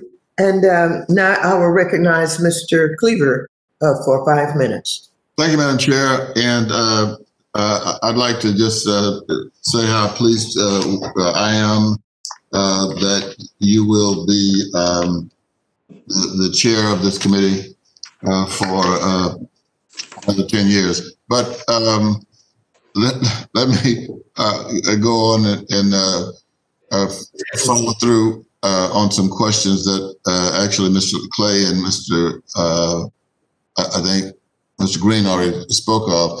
But Ms. McWilliams, well, thank you for your willingness to serve our country first and foremost. Some of you will be going on after January 20 in your positions. There's some overlap, and you are one, Ms. McWilliams.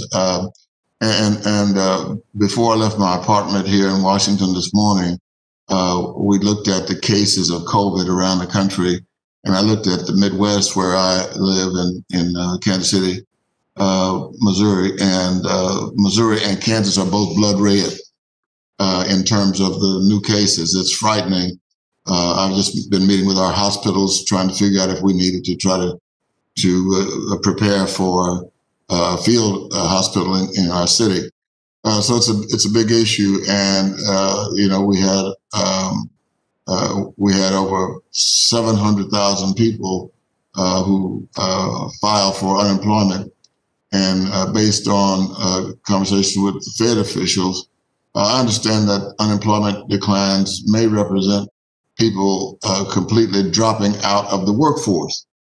So when you consider all these things and how we need to have a strong fight against COVID and trying to also recover the economy, are you involved in any way at this point in some kind of engagement with the Biden-Harris transition team so that FDIC can play its historic role, have it continue without any disruption?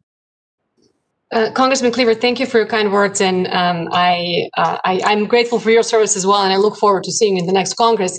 But I will say that we have abided by all of the requirements of government agencies that are imposed on us, and we have certainly engaged to the extent that's feasible and possible with planning, et cetera, for the new administration starting in January. We have not, to my understanding, I have not had any discussions with the Biden transition team. Okay. I'm troubled by the fact that we need to have a seamless move in some of these important areas. And of course, running the FDIC is one of those critically important institutions. And so, let me ask you. So, are you preparing for transition in terms of being able to present the new administration with information that would allow for this seamless transition that I think all Americans, regardless of their political stripe, would like to see? I mean, I don't want you to ignore. I'm a little frustrated because I'm not sure I understood what you just said. Are you preparing for the transition? Let me just ask you that. Well, I can assure you, Congressman, that any transition to the new administration is going to be seamless. None of our critical functions are going to be affected. We stand ready to work with whoever is in the White House come January. And you have my commitment that I will work with whoever is on my board. And I intend, I will even share this with you, I intend to fulfill the remainder of my term. Oh, okay.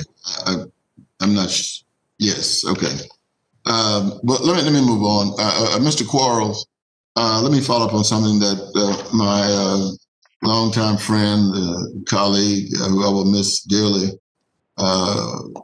Lacey Clay, with issues that he raised earlier about expanding the lending programs for the Federal Reserve and Treasury.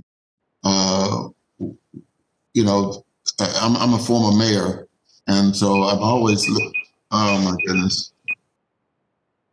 I guess my time is up. I'm sorry. Thank you, Madam Chair. My time expired. I heard the beep, so. Yes, your time has expired, Mr. Cleaver. Thank you very much. Mr. Emmer, you are now recognized for 5 minutes.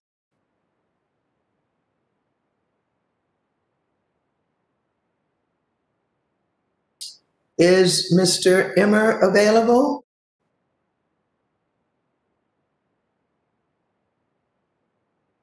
If not, we will go to Mr. Laudermilk of Georgia for 5 minutes. Later, the other guys would have said too. You're recognized. Mr. Laudermilk? I'm sorry. Is Mr. Laudermilk on the platform? If not, we will go to Mr. Mooney for 5 minutes.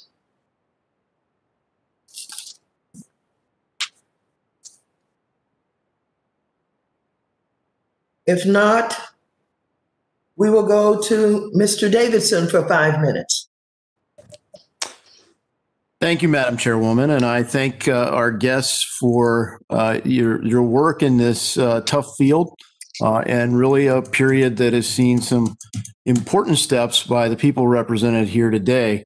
Without spending much time, I want to get to as many as I can.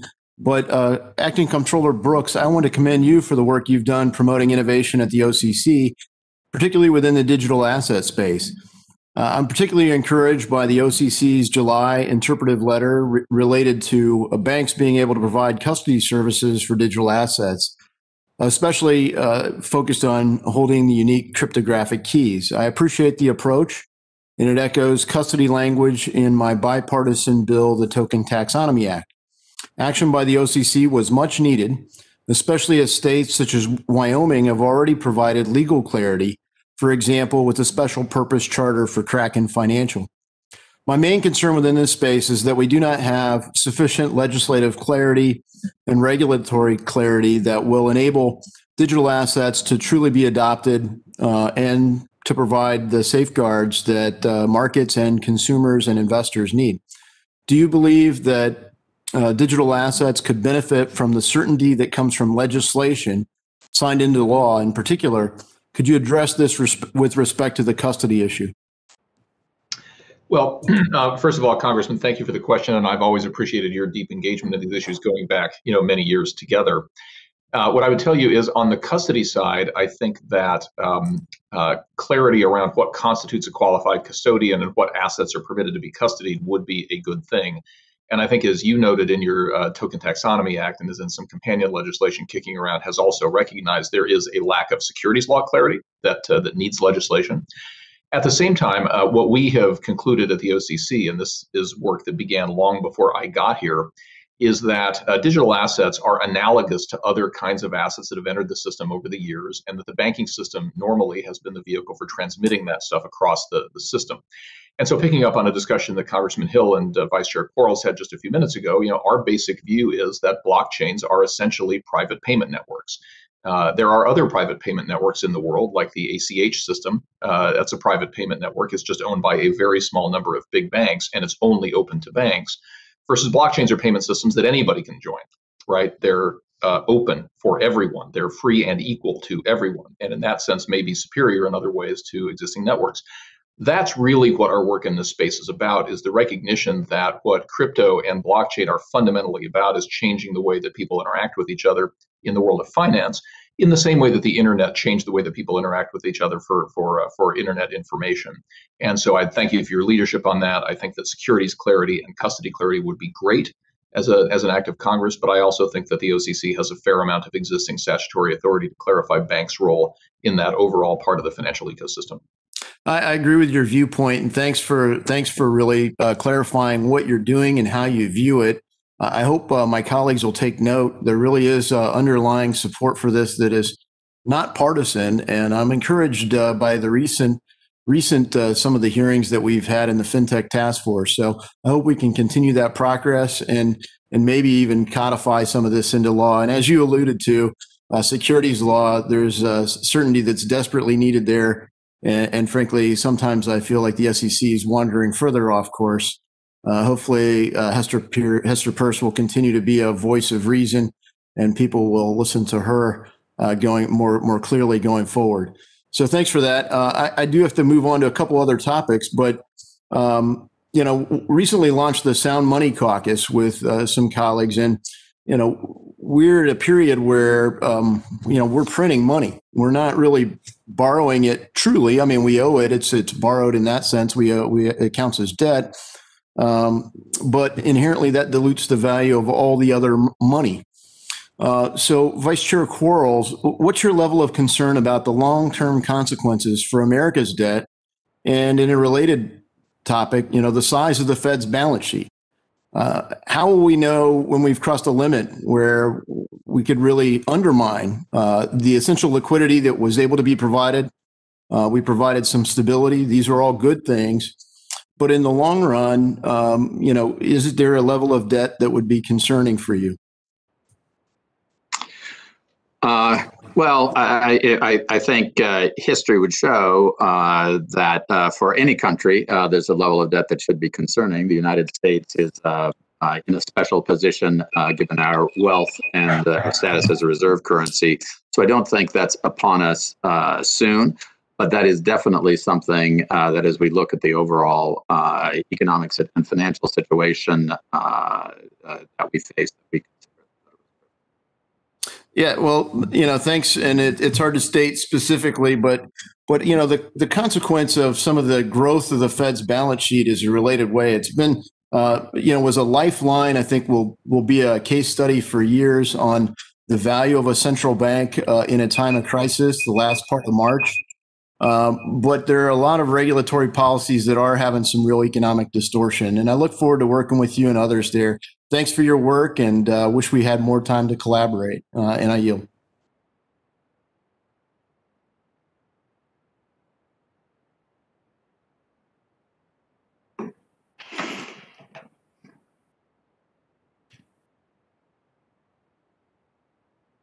I think I'm up, but I got to get recognized first.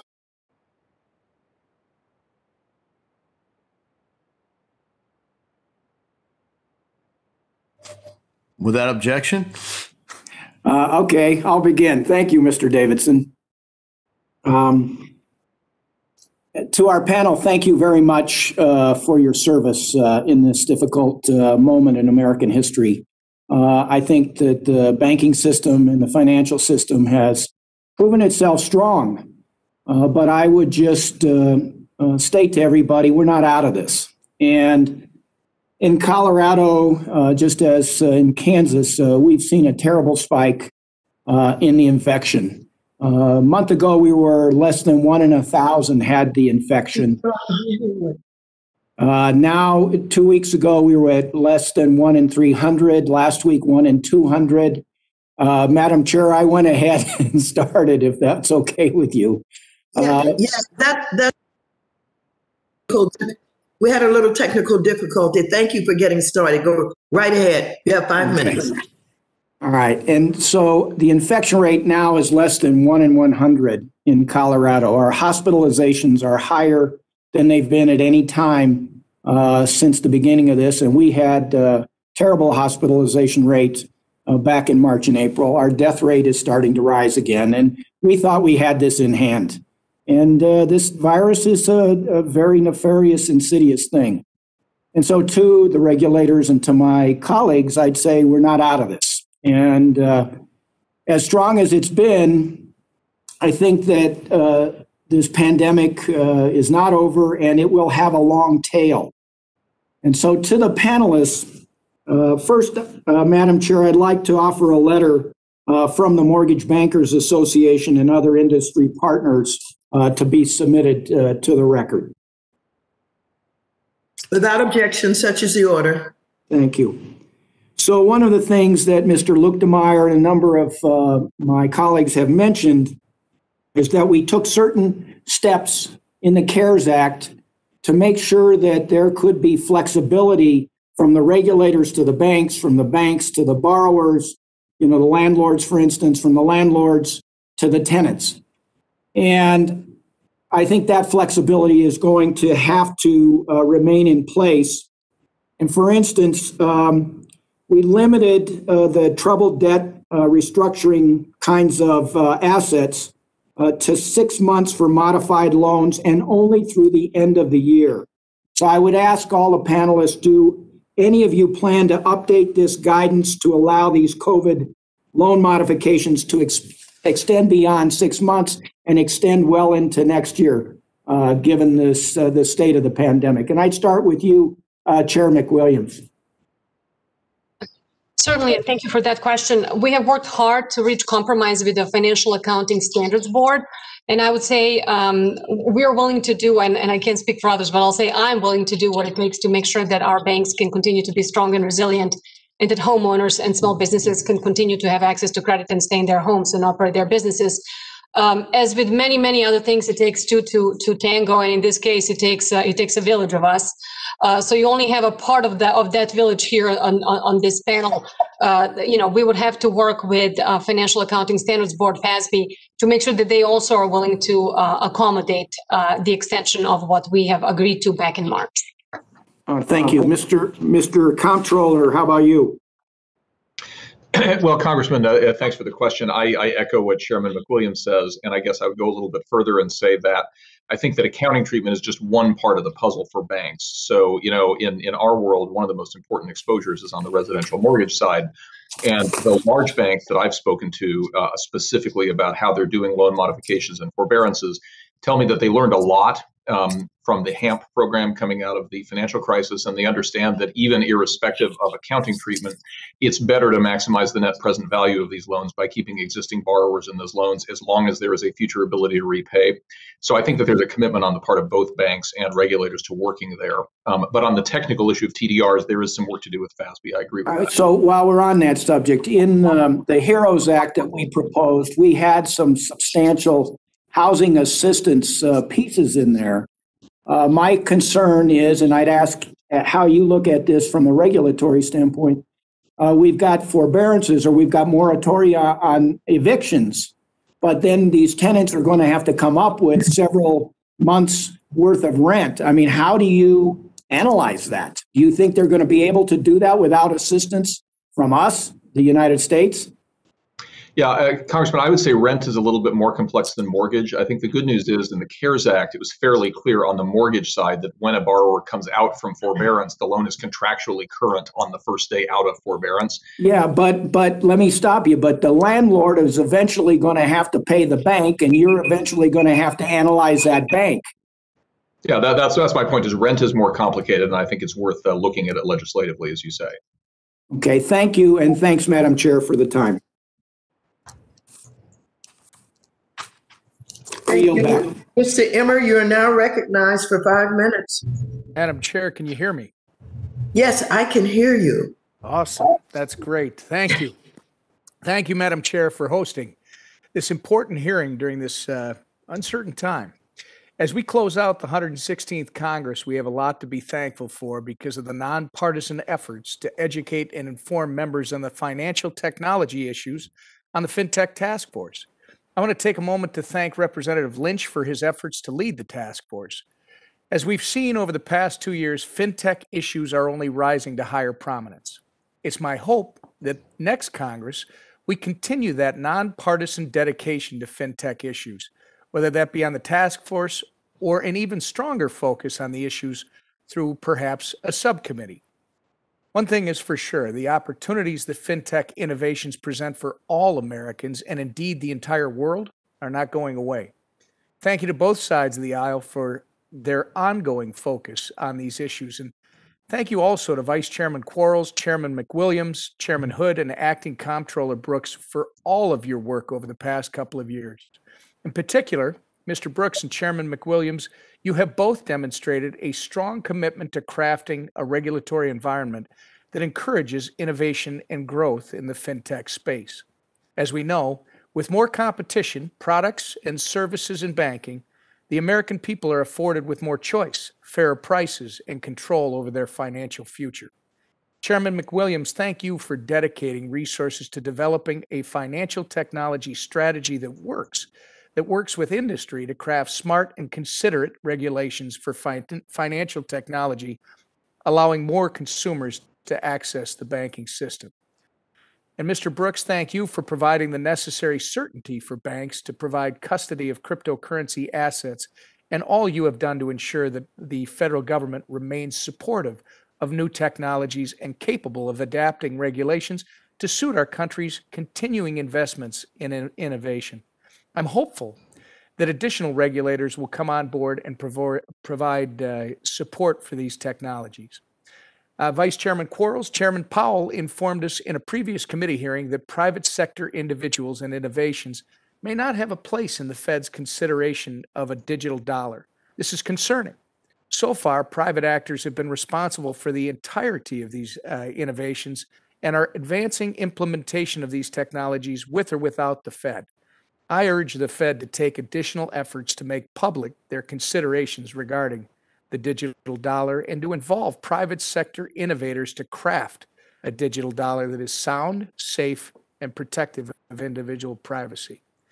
Why don't I start? Acting Comptroller Brooks, during your short but impactful tenure at the OCC, you made extraordinary inroads into providing guidance necessary for OCC-regulated financial institutions to engage with digital assets such as Bitcoin and stablecoins.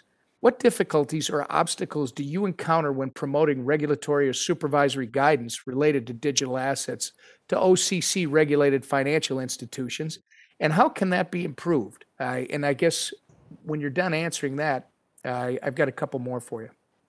Well, let me, Congressman, first of all, thanks so much, and thanks so much for your partnership on this over the years. I really do appreciate your vision, and it's great to be part of this team. What I'll tell you is on the institution side, there are very few impediments. You see that very, very shortly after we gave our guidance on crypto custody, that the nation's largest bank, JP Morgan, announced it's going to launch a crypto custody business in partnership with Fidelity Digital Assets, which is the crypto arm of Fidelity Investments, a company that we're all familiar with. This recognizes the fact that somewhere between 50 and 60 million Americans own this stuff. And some of us might be excited about it and some of us might be less excited about it. But the point is, a gigantic proportion of our society believes it is the future for various reasons. That part is important. I think the other thing that's a bit of a challenge is, as a country, we haven't yet recognized the important competitiveness aspect of this. So when you see that China has already issued the e-renminbi, so China has adopted a digital currency of their national fiat currency that is now transacting on a blockchain. And in this country, we're still years away from a national real-time payment system. I come to the conclusion that you come to, which is the best solution is to win the way America has always won, which is by unleashing the power of our innovative, dynamic, risk-taking private sector. We have built private stablecoins in this country that already have a market cap in the tens of billions of dollars. These things are transacting daily, they are growing rapidly, and they're used for broad commercial purposes. I don't think in this country we need to wait to build a command and control government solution. I think the private sector is on it, and I think the role of the regulators on this panel is to provide a framework to make sure there aren't bank runs or other problems that consumers would be affected by. I'm sorry for eating up your time. That's all right. Thank you. I look forward to continuing the conversation. Thank you, Madam Chair. Mr. Himes, you're recognized for 5 minutes. Thank you, Madam Chair, and a hearty welcome back to my colleagues on the committee. Look forward to working with you, and welcome to all of our regulators. It's good to see you too. I cut my teeth in the Congress starting in 2009 when we were experiencing a just brutal meltdown of another type, very different, of course, than what we've seen today. But I think what we're seeing today, the economic effects of a pandemic and the economic shutdown, therefore indicated, is not something we would have predicted. And credit where credit is due. I appreciate the actions that you have taken, especially the Federal Reserve working with Treasury, with the authorities granted to it by the Congress under the CARES Act. My hope is that this was handled well. Credit where credit is due to the Dodd-Frank Act, too. I was a freshman when we crafted that legislation, and when it was done, it was appreciated by pretty much nobody on the left or the right. But here we are, where the dog that didn't bark, of course, was a major dislocation in our financial system, despite the dramatic dislocation in our economy. So, Mr. Quarles, my questions are to you, and hopefully I'll give you enough time to do that. Obviously, the crisis has uncovered a number of things that are concerning, and I'd like to, if you would just address each one, and obviously you won't be able to do so comprehensively, but if you could try. Number one, the dislocation in the Treasury market in mid-March gave an awful lot of us heartburn. Number two, a number of you have mentioned concern with the commercial credit market. Could this be something that at the end of the day causes a significant problem within the banks? And then if COVID has done one thing, it has really uncovered the disparities that exist in our society. And while I've heard a lot of back and forth, I actually haven't heard the regulators offer suggestions on how we might increase the banked population and make credit available to more Americans. I know that's a tall order, Mr. Quarles, but you've got the remainder of my time to address those three issues. Thank you. Thanks for that. And so I will be brief. I could take the remainder of the hearing on those three issues. But so on the Treasury market, there clearly was dysfunction in March. It was severe dysfunction for a few days. That was caused by the Treasury market trading infrastructure essentially being overwhelmed by sales orders on the parts of many different participants. You had asset managers, you had foreign banks, you had a variety of people who were looking for cash liquidity, given the severe uncertainty that there was in the middle of March. And that overwhelmed the infrastructure of the system's ability to handle that. We're looking currently in a variety of factors. We're working multilaterally with other domestic agencies. We're working internationally because this was a problem internationally. One of the significant issues were foreign sellers selling in order to get dollars for their dollar needs in this dash for cash. I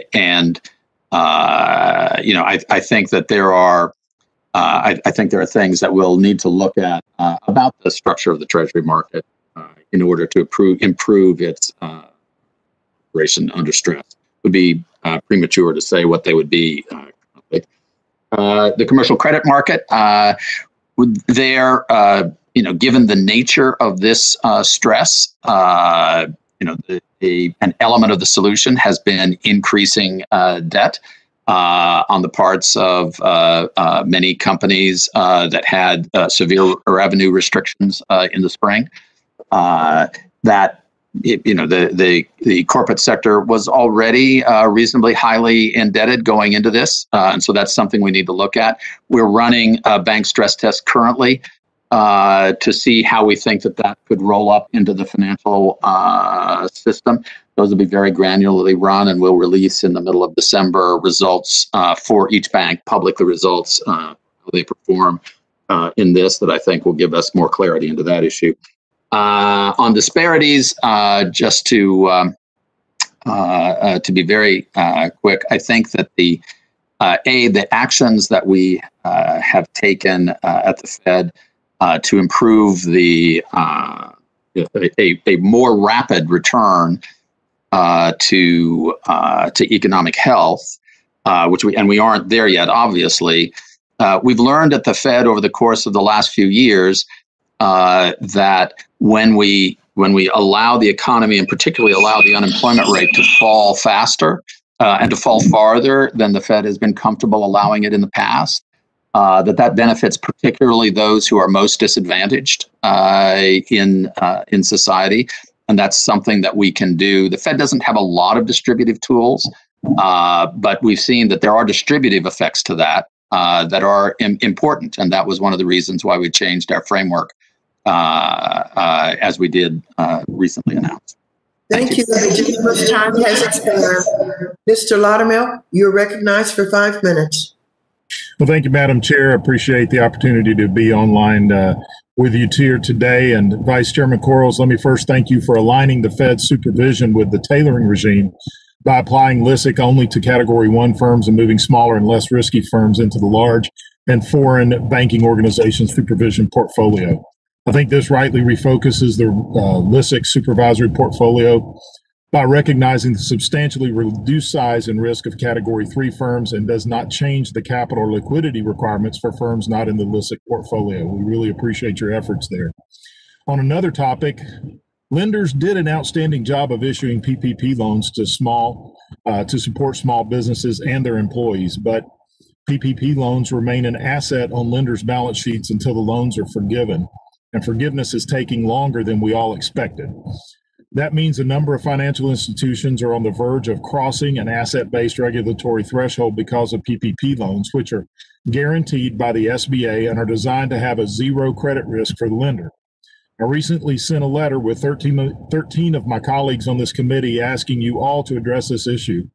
I also introduced a bipartisan bill with Congressman David Scott that would exclude PPP loans from asset-based regulatory thresholds of $10 billion and under. Madam Chair, thank you for including the bill in our discussions during this hearing today. Chairman McWilliams, I appreciate that the FDIC has addressed the $500 million and $1 billion asset thresholds, and I hope you can address the others. Chairman Hood, thank you for addressing this issue for credit unions. Questions. Acting Comptroller Brooks, I understand the banking agencies are discussing how to proceed with this on an interagency basis. Can you share what you were planning? Yes, Congressman, and thank you for the question. We're not final on this yet, but I can definitely give you some parameters of what's being discussed amongst us. The idea is there are, first of all, the need to identify each of the asset thresholds that trips you into a new regulatory regime, and there are many of them, this being the government. So there's a threshold at 500 million, a threshold at 600 million, a threshold at $1 billion and 2.5 billion and 10 billion, et cetera. So the basic parameters, I believe, are that for a period of 1 year, which could, of course, be extended by the agencies, but, you know, to Vice Chair Quarles' point earlier, we want to get to normal as soon as we can get to normal. So for a period of 1 year, we would exclude PPP assets from each of those asset thresholds up to and including the $10 billion threshold, but not above that. Our theory is that we want to do surgery here. We don't want to act with a meat cleaver. We want to be very careful, and we don't want to dislocate the agency's ability to manage risk. But I think that we'll settle out somewhere pretty close to that. Okay. We appreciate your efforts. And if you could, please keep us updated as you move forward, because you're right, there is a myriad of regulations and tripwires along the way. Vice Chairman Quarles, does the Federal Reserve plan to address these regulatory thresholds? Yes, there's an active, we're obviously engaged in very active interagency discussions, and I would subscribe to what Comptroller Brooks said, and I think we'll have something to report pretty quickly, actually. Okay, I appreciate that, because a lot of the small banks are really hanging out there. We actually have a bank in our district, has 2 branches, small bank, issued more PPP loans than one of the largest banks in the nation did nationwide. And so you can see how that could really negatively affect this bank that stepped up. It's Vining's bank. They stepped up and they took on a lot because they are a community bank and their community was riding on the needs of having these PPP loans. And my final question is, Chairman McWilliams, do you anticipate that the FDIC will provide additional relief as well?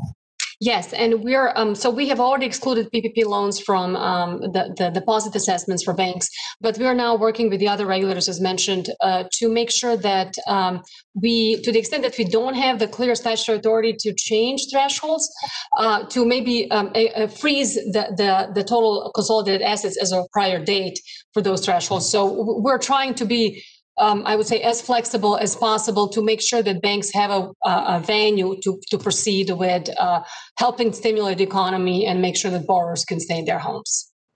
Well, thank you very much. As I mentioned, this has been a collaborative effort between the private industry and government as well, and so we need to make sure that we're covering them as well. And so, Madam Chair, that's all the questions I have. I know it's an unusual moment for me to yield back remaining time. Well, thank you. I appreciate it. Mr. Foster, you're recognized for 5 minutes. Thank you. And I'm audible and visible here? Yes. Oh, great. All right. Well, thank you, Madam Chair, and to our witnesses. And I'd like to get started by just seconding the comments of my colleague, French Hill, regarding central bank digital currencies.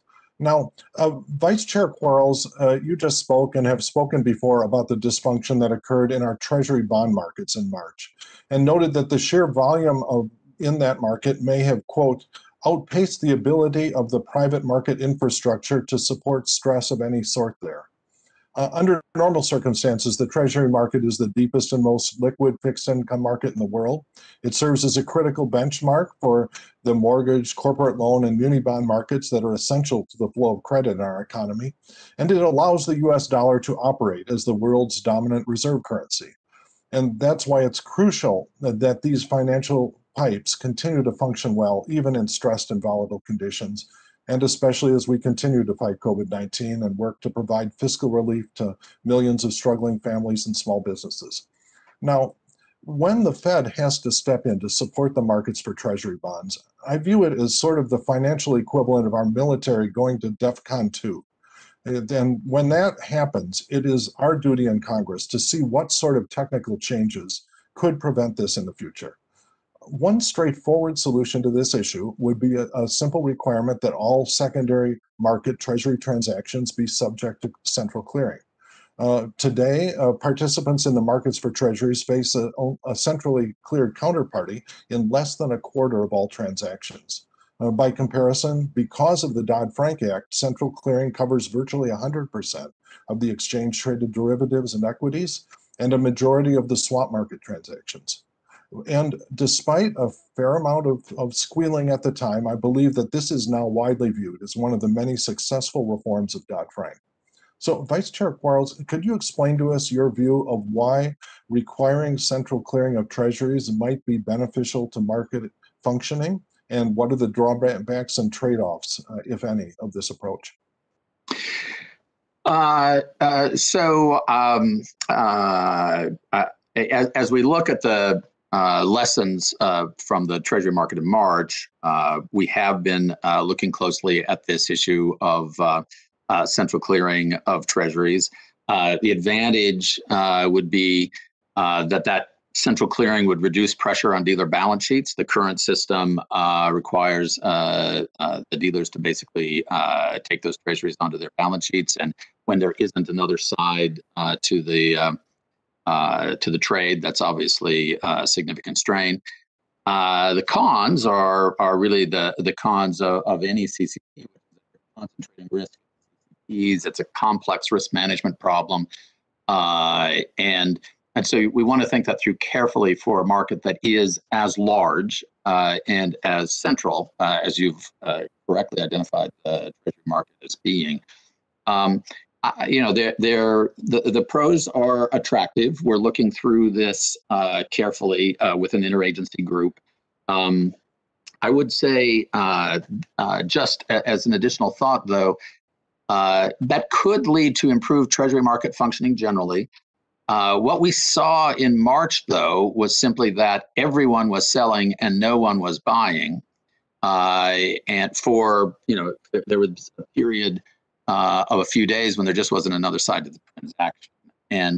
And so a smoother mechanism for matching buyers and sellers probably would not have addressed the March issue, because the question was that there just wasn't a buyer. But that doesn't mean that it's not a useful wake-up call for thinking about the structure of the Treasury market in that particular situation.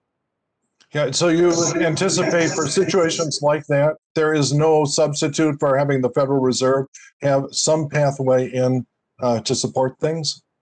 And is there a merit, if we have to go down that road, to actually have a legislative clarity on the circumstances and making sure that the taxpayer is never on the hook in that sort of intervention? So situations like that, let's hope that situations like that are as rare as this one was, which is once in a century, if not longer. I think the Fed has the authority to do what it is that we need here, and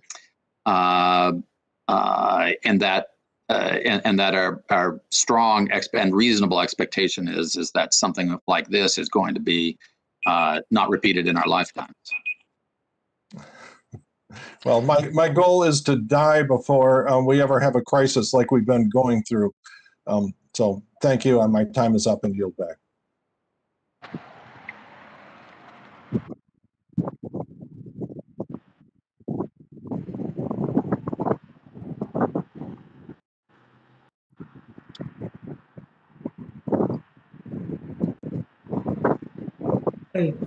Thank you very much. Mr. Mooney, you are recognized for 5 minutes. Thank you. So for questions for Vice Chairman Quarles, let me just start by saying the insurance is normally state run, and so Vice Chairman Quarles, under the oversight of the Financial Stability Board, they've adopted a holistic framework to identify and proactively address systematic risk in the global insurance market. Can you explain how the U.S. insurance regulatory regime has performed in minimizing systemic risk, and more specifically, how this performance compares to other regulatory systems for insurance around the world? I think we've seen in the current stress, which has been severe, that the insurance industry, which is regulated by the states in the United States and has been since the McCarran-Ferguson Act, the insurance industry has performed quite well. And in general, over the history of our industry compared to industries abroad and other forms of regulation, I think that regulatory system has stood up well. It's passed the practical test of what works. As we look at insurance regulatory reform more broadly, which the IAIS, which is a member of the FSB, is considering in the United States, the so-called Team US, which is the Fed and the NAIC and the Treasury, have worked to ensure and have been successful in ensuring that there is scope in that process for the U.S. System to be recognized internationally, and I expect we'll be successful as the process comes to completion several years from now. Well, that kind of leads to my follow-up question, and I agree with you, first off, that it's worked well, and the state's regulating it, and we've worked well, better, comparable to other countries. But given that our U.S. insurance regulatory system produces comparable results to foreign frameworks, how is the Federal Reserve planning to make the case that the American system is, quote, outcome equivalent, close quote, with the IAIS insurance capital standard? So, there's a monitoring process that's going on at the IAIS of their proposed global standard. We've created space in that standard for the U.S. framework to be viewed as equivalent, as a solution that works within the IAIS project. That monitoring process has a fair ways to run yet. It'll be incumbent on us in the United States to put forward a well-articulated framework for how a global consolidated insurance regulatory framework could work. The Fed has done its piece with respect to our building block approach for how insurance companies that include a depository institution can be regulated. The NAIC is working hard on its group capital approach. And again, I'm pretty confident that as we put those forward in the international discussions, the equivalent will be viewed positively, and that the effort will be successful. Well, thank you, Vice Chair. And let me just close. I don't know how much time I have left. Let me just close by saying, as we discussed here in the United States, insurance has been regulated primarily at the state level for over a century. If it ain't broke, don't fix it. We have a system that works well here. The needs of West Virginia are different than Massachusetts and California. You can't have a one-size-fits-all standard that's going to work in this country. If we're forced to adopt insurance capital standard, a European-centric set of rules for the gentleman's time has expired. Ms. Beatty, you are recognized for 5 minutes. What happened? Thank you. Thank you.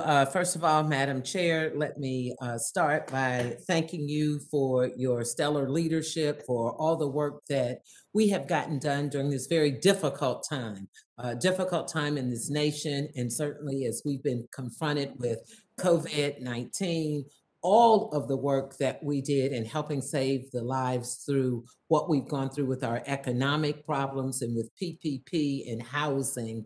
I just think it is very important for me to recognize your work. With that said, to our witnesses, thank you for being here today.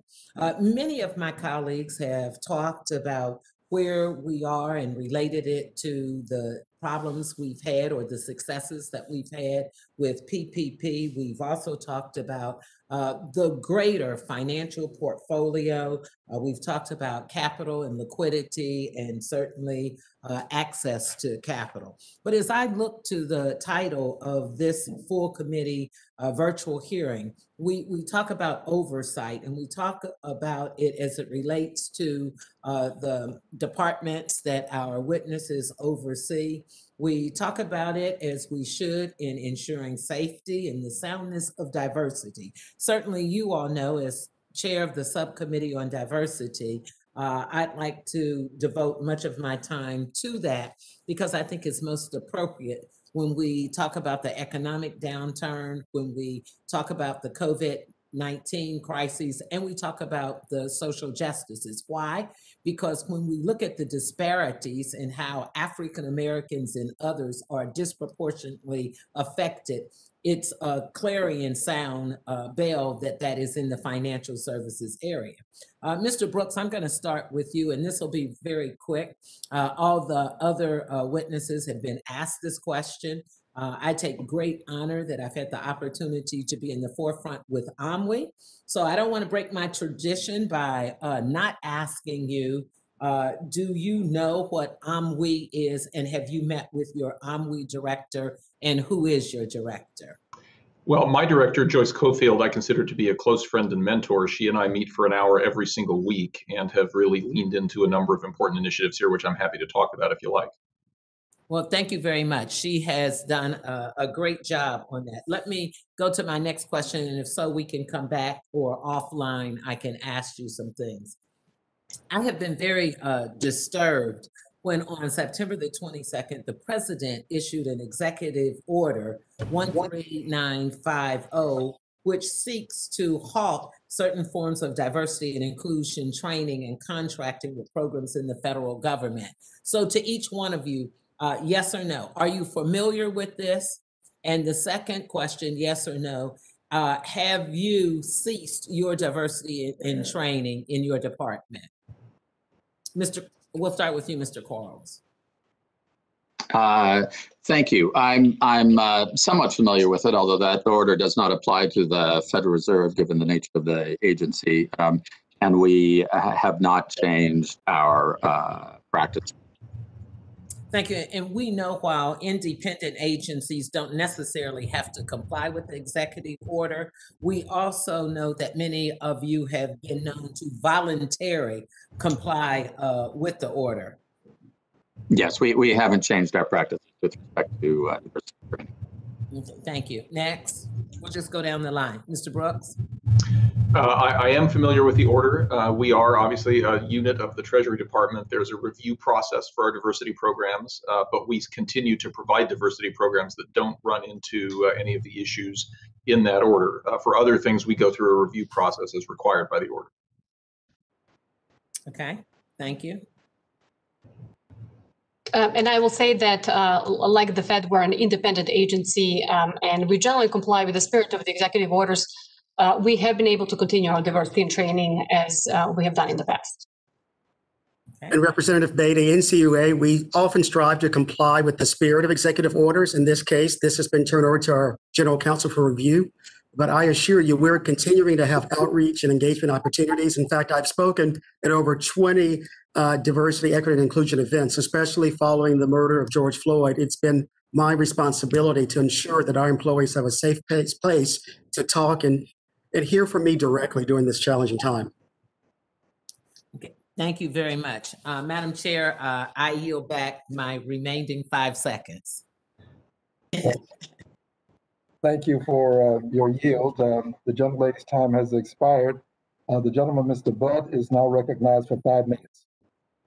Thank you, Chair. Thank Mr. Green. So just to clarify, I heard a mention earlier in this hearing about President-elect Biden. Well, to my knowledge, none of the states in question have certified their results and no state electors have met. So there's really no president-elect. So we ask in the courtesies and the legal processes that were extended to Vice President Gore in the year 2000 be extended to President Trump in 2020. So as you're aware, Democrats lost seats in this body, and that is evidence enough that the American people recognize the failure of the far left socialist policies. Now, this gives me concern regarding the next Congress, but we have several opportunities before us to seek more bipartisan solutions and to reject the extreme. So I want to thank the panel here, and as we continue to weather this pandemic, I appreciate that you and all of your agencies have worked with our banks and our credit unions to provide some flexibility so that they can provide access to credit and financial services to creditworthy consumers and creditworthy businesses. So all of you have shown your ability to work with our banks and credit unions, but it's now time for Congress to help out those consumers and those same businesses as well. And that's why I'm pleased to be an original co-sponsor on HR 7777, the Paycheck Protection Program Small Business Act. Now, this bipartisan bill would not only help millions of small businesses by forgiving all loans under $150,000 with a simple one-page forgiveness form, but it would also free up countless hours and resources for our banks and our credit unions, allowing them to focus on the core of banking, providing access to credit and financial services to individuals and businesses. As a result, some banks are crossing asset thresholds that subject them to greater regulatory burdens. So my question is this.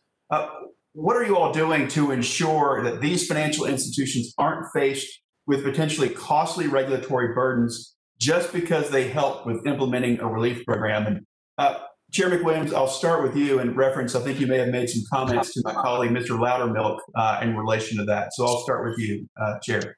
Sure. We're doing a number of things to make sure that these thresholds do not provide a disincentive for banks to engage with their borrowers, individual consumers and small businesses. So we're going through an interagency process to ascertain what all we need to do to address those thresholds and to make sure that banks need to do what we want them to do, which is continue to stimulate the economy and be there for their consumers and customers.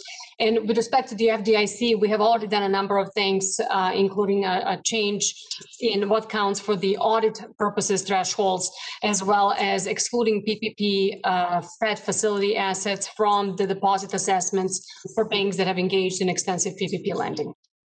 Thank you very much. And I'll go and stop with Comptroller Brooks, if you would please comment on that.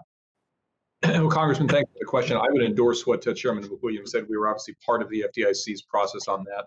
The one other thing I would comment on is, like the other agencies, we excluded PPP assets from our assessments for the first half of the year, and we also adopted a supplemental leverage ratio rule with the two other banking agencies to make sure that banks could exclude pandemic-related deposit inflows from messing around with their capital ratios and with their leverage ratios. So I think all of those things create a safe space for banks to proceed. Thank you.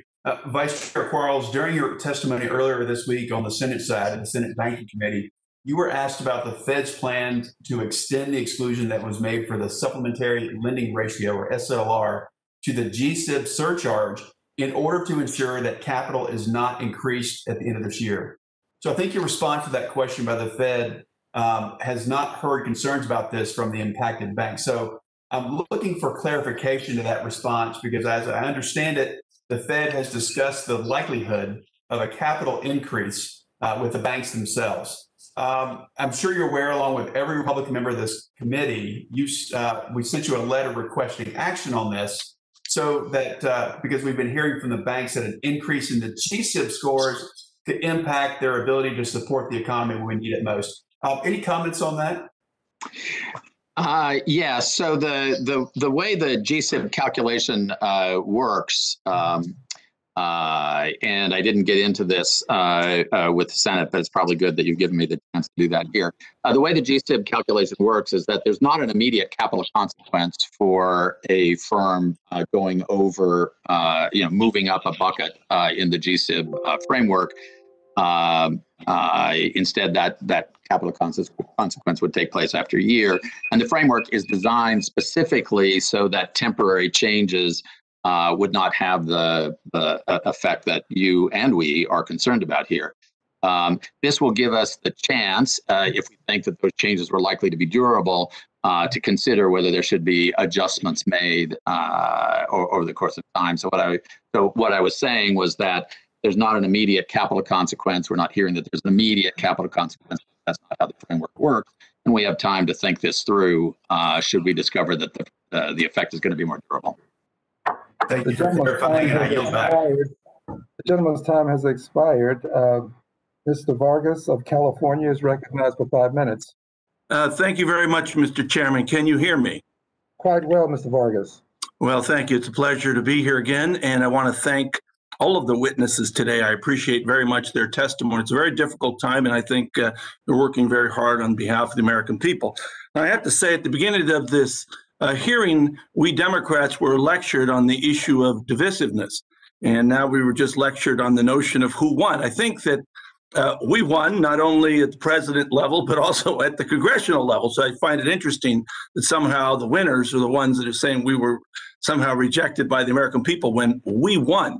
I'd also remind people that 4 years ago, when Mr. Trump was running for president, and Mr. Trump won about the same amount of electoral votes now as Vice President Biden has, we didn't like it, but of course, we acknowledged it, and we had a transition. Now to hear that we're in the same situation, and we're not supposed to acknowledge that Vice President Biden has won is really rather ridiculous, just to be frank.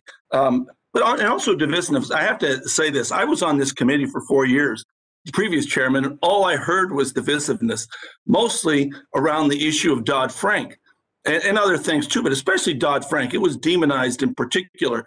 And I think I heard today from the witnesses how well Dodd-Frank has worked. Did I mishear, or did I hear correctly that Dodd-Frank, in fact, was very beneficial during this time? Why don't I have Vice Chair, Mr. Quarles, why don't you respond to that? Has it been helpful, Dodd-Frank? I think the increases in capital and liquidity that were put in place after the 2008 crisis have been very helpful. Anyone else disagree with that? How about Acting Comptroller Mr. Brooks? How about yourself? No, I would echo the Vice Chairman's comments. Now, I have to say, that was when I first got on this committee, it was a far left sort of bill. They told me how unhelpful it was going to be. And I believe most of you were appointed by President Trump. So anyway, again, what becomes demonized and far on the left all of a sudden becomes very helpful and in the middle. So again, I hope that we can work together and get away from this divisiveness and name calling. I don't think it works. And I do think we have a lot of work to do together, and we should work together. Now, I do have some concerns about COVID-19 and where we are today.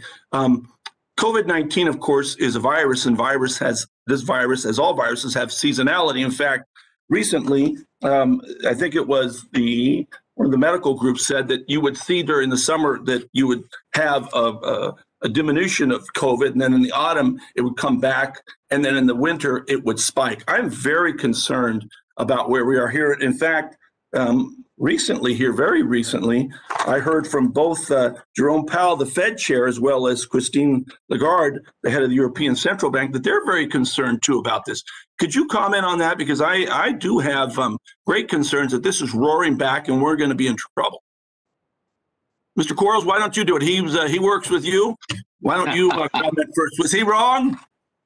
Well, I think there's a great deal of uncertainty about how the situation will evolve, and so we shouldn't be complacent about that as we look at questions of financial stability and within the Fed's remit, economic support as well.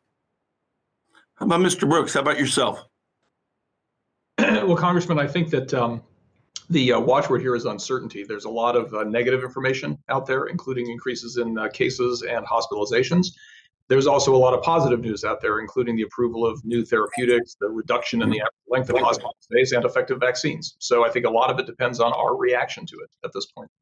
I think they took that into account, too, when they commented. In fact, they still say the uncertainty is something that worries them. How about Chairman McWilliams? What do you think about that? I don't know if you heard their statement, but their statement was concerning to me.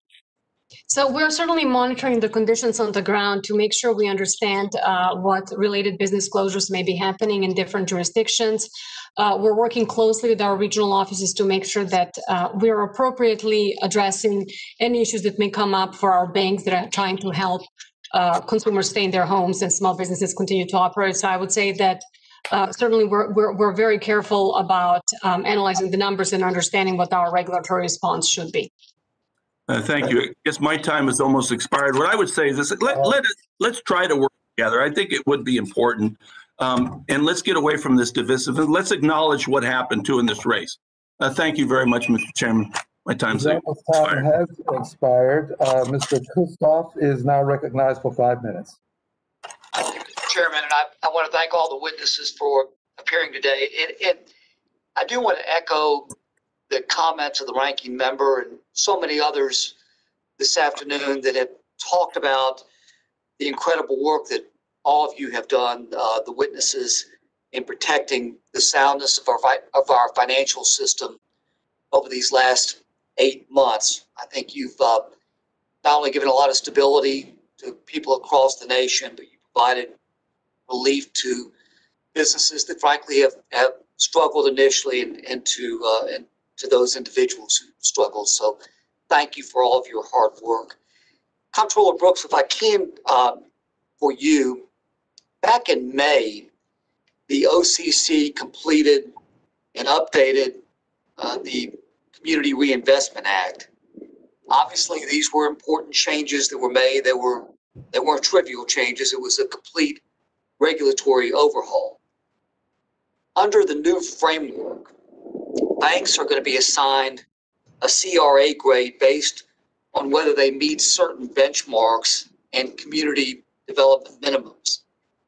But when the rule was adopted, the OCC didn't necessarily define what the benchmarks would be.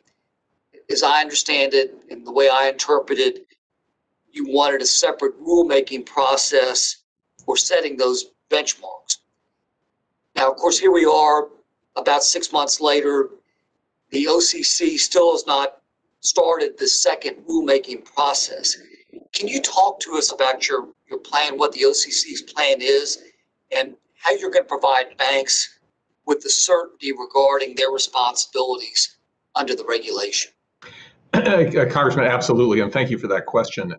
So first of all, I would tell you that we're just a few days away from releasing the notice of proposed rulemaking on performance standards, so you'll see that very shortly, I would expect by next week. In terms of the work that we've done, one of the things that we were able to do post adopting the original CRA rule was to bring on board one of the world's leading banking economists to lead our economics function. And Dr. Kalamiris has had a significant role in helping us think through what the performance assessments ought to look like. So the onboarding of a new economics leadership team has been one of the reasons it took us a few extra weeks beyond what we would have hoped. But the good news is we've now had that level of input to make sure we get it right. What I can tell you that you'll see in the rule when it comes out in just a few days is a couple of things. First of all, we're going to be moving from a highly relativistic standard under the old rule, where we basically had banks compete with each other to see who got the A grade. So it was both subjective and relativistic. And we're hoping to move toward a more objective and predictable kind of standards. So you'll know that you have to hit this threshold in order to get an outstanding and this threshold in order to get a satisfactory, et cetera. That's a significant change from in the olden days. The way that I like to put it is we want to see CRA as more like a math test and less like an English test. Satisfactory shouldn't be in the eye of the beholder. It should be predictable so banks know how to meet what we expect of them. And the other thing we've said is that we'll be holding banks accountable for meeting or exceeding their previous levels of CRA contribution. So we know that one of the concerns expressed by commenters in the original rule was that somehow our new framework was going to result in a reduction of CRA activity. We're confident it isn't, and the performance standards will speak to that issue in terms of who gets a pass and who doesn't. Thank you very much. I appreciate that. Vice Chairman Quarles, if I can, there's some discussion earlier, questioning from Congressman Barr about de novo banks, and I think we're all concerned that we've not seen the creation of de novo banks since over the last 10 years, like we did prior to 2008. Can you, if you can, just to set the stage, what are the primary factors that have led to the lack of de novo banks over the last decade, and what, if anything, can we as Congress do to facilitate de novo banks? Well, I think the primary factor is more of a question of mindset. There had, leading up to the 2008-2009 crisis, been a significant spate of de novo banks approved, particularly in some jurisdictions. Many of those banks failed. And that has resulted in a caution over the course of the last decade in the regulatory system generally about the approval of de novo banks. Myself, I think that's a little bit of a question of a matter of a cat that sat on a hot stove won't do it again, but it won't sit on a cold stove either, and that there are things we can do and have done to improve and streamline the regulatory environment for small banks to help make establishing one more attractive. The gentleman's time has expired. Mr. Lawson of Florida is now recognized for 5 minutes. Thank you very much, Mr. Chairman, and I would also like to thank the panel here for this discussion today. And I know that there's been a lot of things that has occurred since we've been with this pandemic. And so I would ask the Vice Chairman Quarles, the federal emergency COVID-19 facilities were created to support a broad cross-section of the financial market and economy, supporting the availability of credit for households, helping small and medium-sized businesses maintain their payroll and employees through new and expanded loans, providing credit to larger employees so that they are able to pay supplies and maintain their business operation. However, the facilities are set to expire at the end of 2020. Do you know if the feds and the treasury already created a plan to help these businesses maintain on their feet and meet payroll, as COVID would still be a concern next year? Well, certainly the 13.3 facilities that we put in place in conjunction with Treasury have been very helpful in restoring market function and the availability of credit across a broad swath of the economy, as you note. The question of whether, in light of the performance of the economy since the spring, they should be extended is one that we are currently engaged on. And while the economic progress since the spring has been better than many people, including we at the Fed, expected that it might, we're still a long ways away from being on the other side of the COVID event. Unemployment is too high. Small businesses are under credit pressure. So we'll want to take all of that into account as we consider this question. We haven't made a decision on it yet. We're talking with the Treasury about it. But obviously, we need to decide that before the end of the year. Okay, thank you. And I'd be interested to see what happened with your conversation with the Treasury, because this is a major problem. And throughout, when I travel throughout the district and so forth, I get more questions about that than anything else, because there's still a great deal of dilemmas there. But Mr. Vice Chairman, I have one other thing. In September 2020, the Fed banned its stock buybacks and constrained dividends payments by large banks to safeguard the wealth against COVID-19. However, I think is it safe to say that Fed's officials don't want to repeat the history by using government funds to capitalize in banks' rights? So why didn't the Fed prohibit dividends payment entirely, given the economy activity will likely be constrained until the end of the pandemic is over? Thank you for that. As you note, that we did constrain dividends. We prevented them from being increased, and we subjected them to an income test. Most importantly, we prohibited share repurchases, which is for our large banks how 70% of their capital distributions are made. So the great bulk of capital distributions have been suspended. The result of that is that during this COVID event, even while the banks have been taking very large provisions, particularly in the second quarter for expected credit losses, capital at these institutions has actually increased. It increased in the second quarter and it's increased in the third quarter. We're now running detailed stress tests with two different scenarios, given the uncertainty as to how the world might evolve.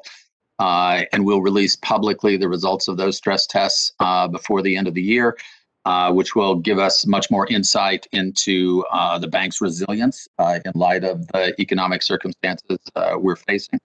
And then we'll make a decision as to whether we should extend, modify in any way the capital constraints that we have. Okay, thank you. And Mr. Chairman, with that, I yield back. The gentleman yields back. Mr. Hollingsworth is now recognized for 5 minutes.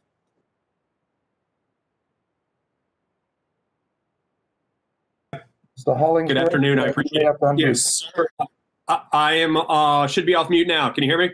Quite well, sir. Thank you. Perfect. Terrific. Well, I want to thank all the panelists as well for being here today. First question goes to Mr. Quarles. I know Bud touched on this a little bit earlier, but I want to come back to it and put a finer point on it. I was admittedly a little bit stymied, I say respectfully, to your answer to Senator Rounds yesterday when he asked about the GSIB surcharge and some of the effects that our largest institutions, because of an increase in deposits, are seeing on moving into the next category in terms of the GSIB surcharge. You said in response to Senator Rounds' question, we are not hearing from the large firms that changes in their balance sheet over the period of the COVID event might lead them to be pushed up into a higher bucket. I just wanted to confirm to you that I certainly am hearing from those institutions that this will be a challenge. They are certainly telling their investors that this would be a challenge. Recently, JP Morgan's CFO said, and I quote, "In the absence of rate calibration, which we remain hopeful about, managing that back down," she means back down into a lower category of GSIB surcharge, "will certainly be challenging." Certainly something that she is already thinking about, something that JP Morgan is already planning on. And I recognize that you have sufficient time to still make moves on this next year, but many of those capital allocation decisions are already being made. I and every other Republican member on this committee also sent a letter a couple of weeks ago asking about this same thing. I just wanted to confirm to you and hear your confirmation that this is an important issue. This is something that you are hearing about, that I am hearing about, that others of the Fed are hearing about, and will at least begin to think about.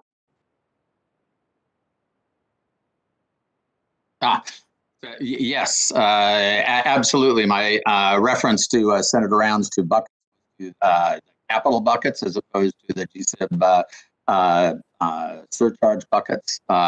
And as I explained, there is we have a year time frame in which to see what the consequences are. You're absolutely right that if banks aren't sure whether what accommodations will be made or how they see their balance sheets evolving organically, that they will need to take steps well before a year from now in order to manage their GSIB position. But we do have time to think that question through because of the way the GSIB framework is structured. I understand, and certainly I don't want you to not think it through. Don't think I'm a proponent of that, but I just want to make sure that it is being thought about and that we all recognize collectively that this is a real issue and it's going to start to have meaningful impacts on our large institutions even earlier than a year from now. Absolutely, unquestionably. Perfect. Wonderful. To you, Chairman McWilliams, I wanted to ask about your FDIC rule, modernizing the regulatory framework for broker deposits. You said, I think earlier today or perhaps yesterday, that this should be finalized before the end of the year. Is that correct? That is correct.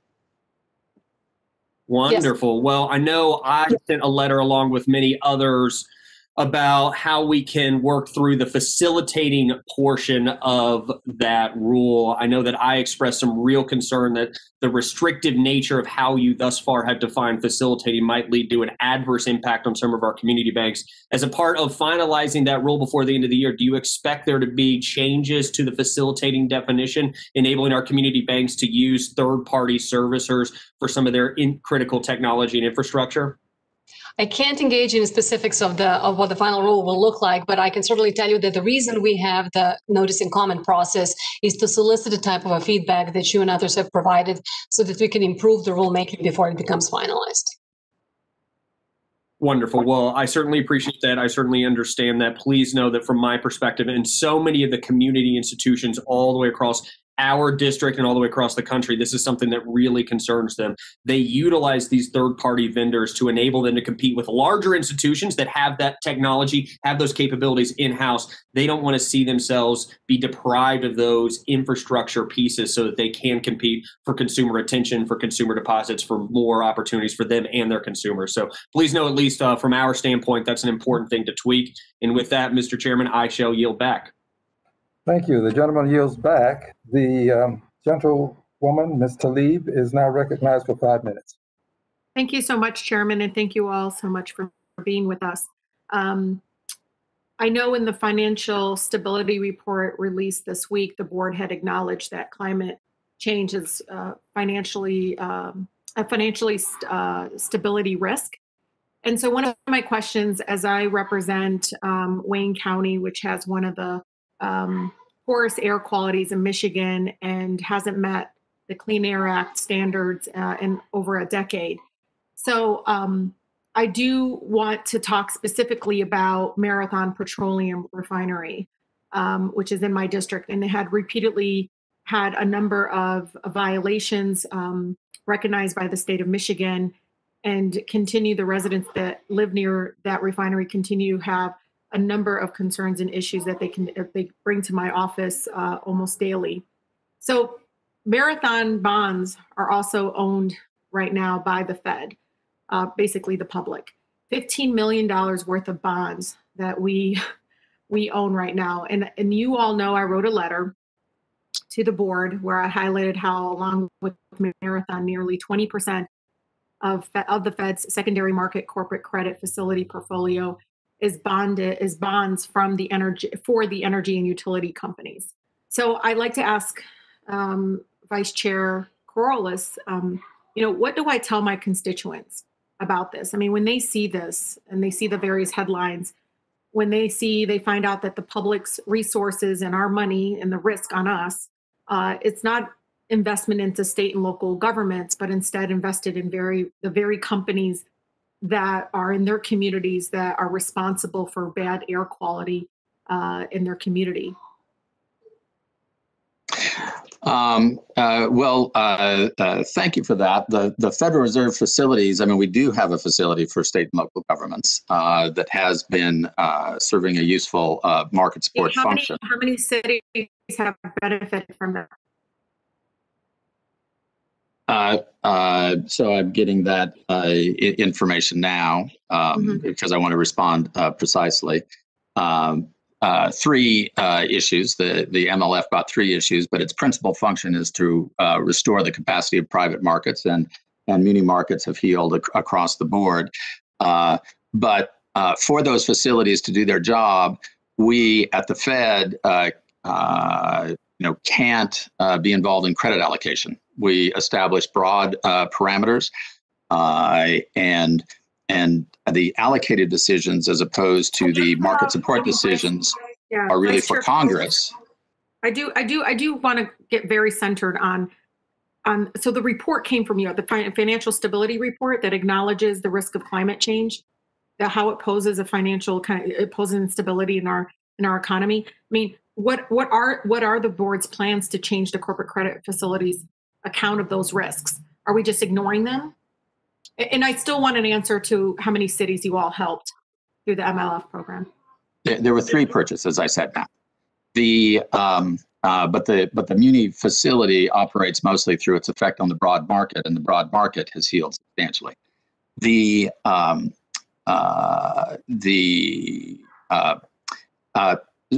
With respect to climate, we're looking at that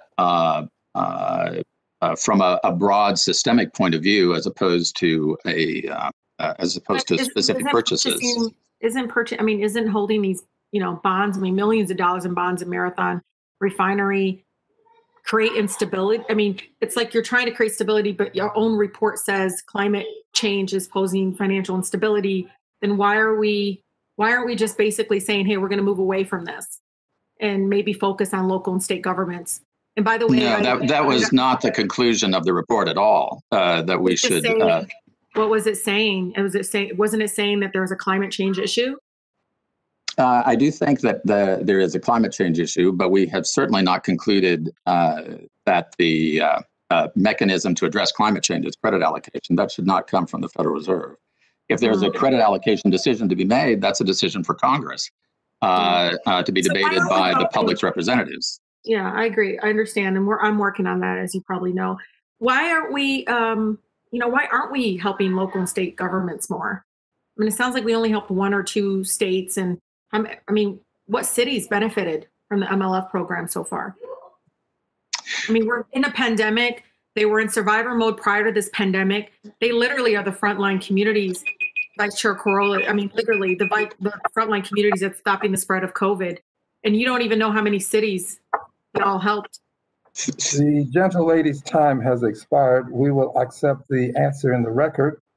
And I'm advised by the chairwoman that I'm to announce that at 3:30 we have a hard stop, and that I'm to get as many persons in as possible between now and 3:30.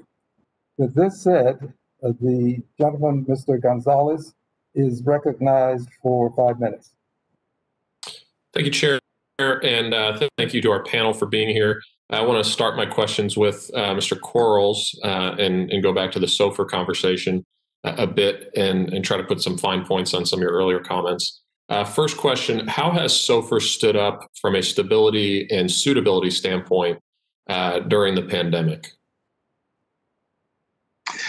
Well, our experience with SOFR during the pandemic is that as a reference rate, it stood up quite well. Great. And then just a more direct question. At this point, is there any reason to believe that SOFR would not be a suitable replacement for LIBOR going forward? No, particularly for capital markets and derivatives transactions, which are the bulk of the transactions that use LIBOR as a reference rate.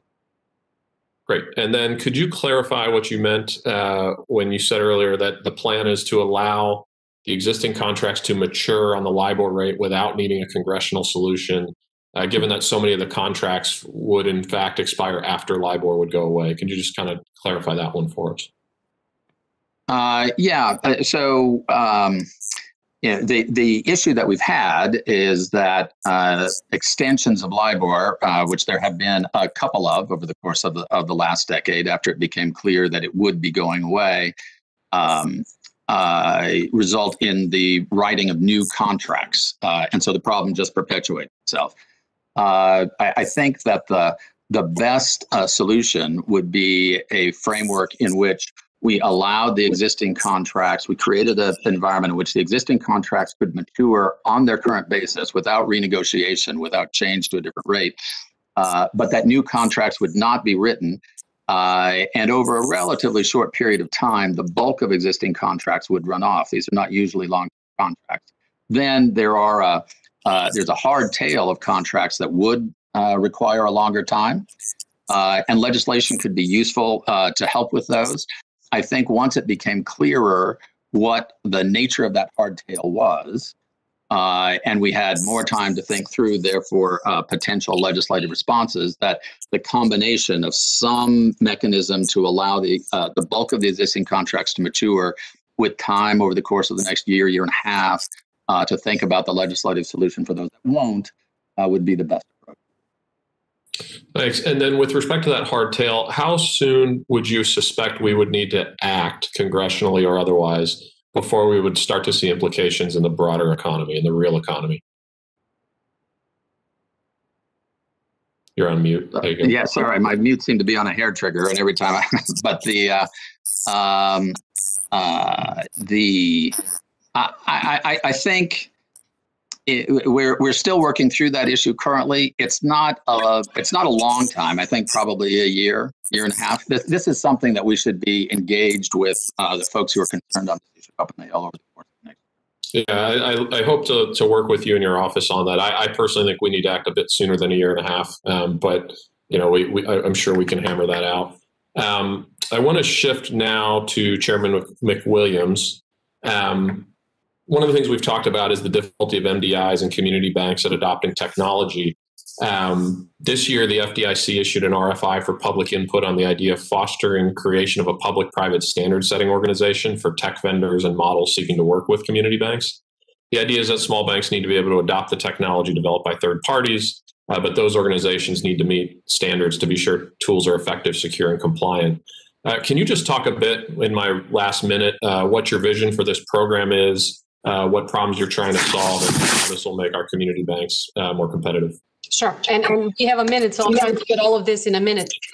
So I realized early in my tenure that, one of the elements for survivability of community banks will be to engage with third-party service providers, primarily fintechs and technology companies that can help them deliver better products, more products, and reach more customers, especially in rural areas, as discussed earlier in the hearing. And I reached out to several Silicon Valley firms. I went and I met with them, technology firms, and that partner with banks, and I asked them, what can be done to help you partner up with these banks more quickly? We don't regulate these firms and fintechs, but they, through the third-party service arrangements, they were able to provide this feedback to us. And they said that in the beginning, when they approach a bank to be onboarded with a bank, they have to go through the same due diligence process with each and every bank. So we said, why don't we kind of cut out that process and make it very simple, where they get certified to this private-public partnership, and then use that certification to ease the burden on the banks and use the burden on the fintechs when they partner up. Thank you. I think it's a fantastic idea. The gentleman's time has expired. The chair recognizes Ms. Porter.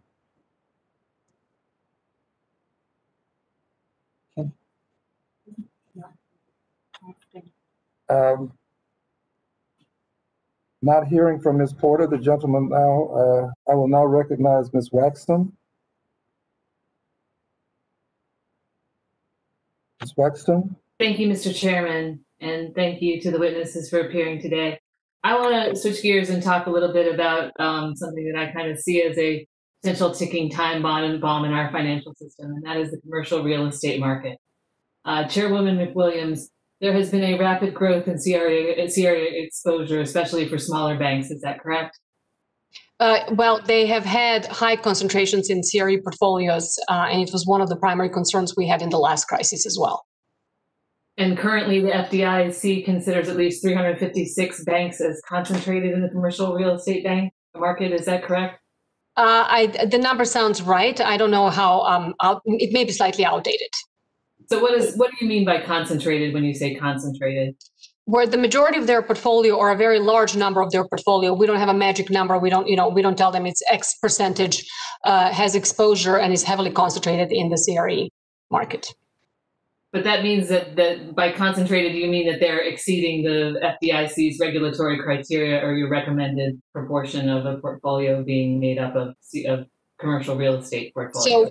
So we don't have like a clear-cut number, where it depends on an individual institution, and we try not to manage our institutions with that kind of a blunt-cut instrument by telling them it's X percentage. But we would look at each individual institution, look at their risk management profile, capital levels, their CAMEL ratings, management experience. Do they know how to manage this? Did they go through the last crisis with these issues as well, and how did they fare. So I would say we have a more of an individual ad hoc, bespoke, if you'd like, approach to how we look at commercial real estate exposures at individual community banks. But it's fair to say that these are institutions that are more likely to fail if we see commercial loans go bad in large numbers. Is that correct?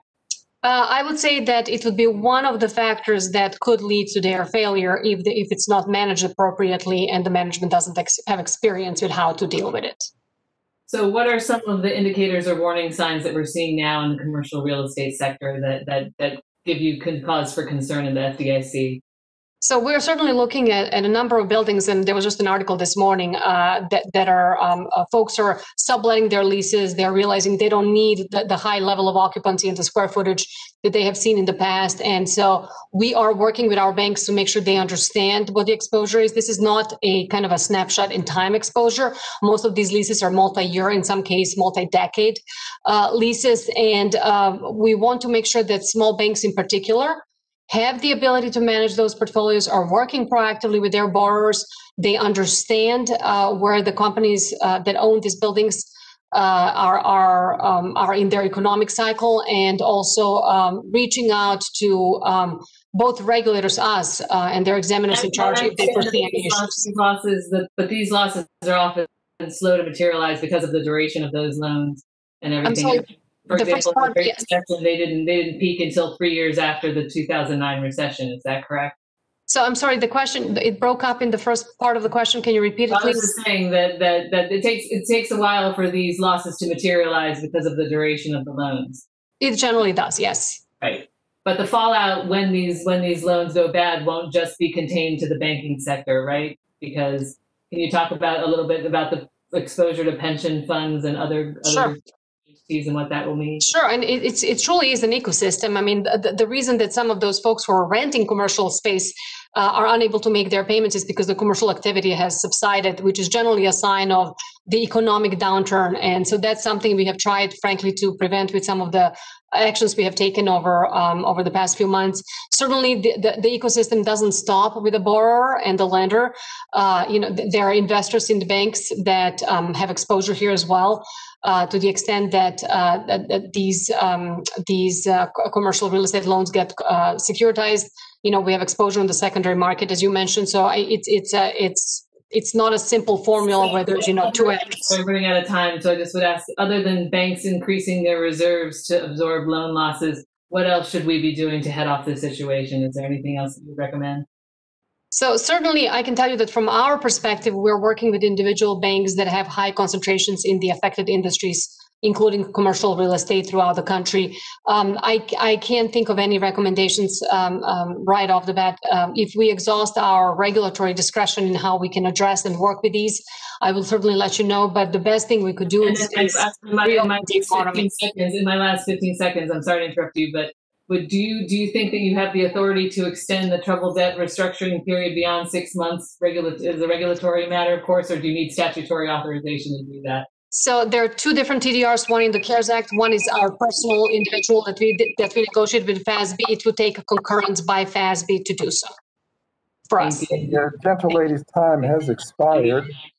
The chair now recognizes Ms. Porter for 5 minutes.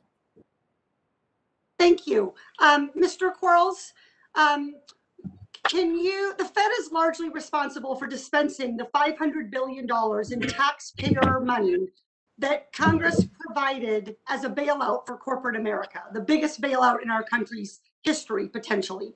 Using taxpayer dollars to buy bank debt was never part of that plan. In fact, the Federal Reserve stated explicitly in this document that it would not be purchasing bank debt. What happened?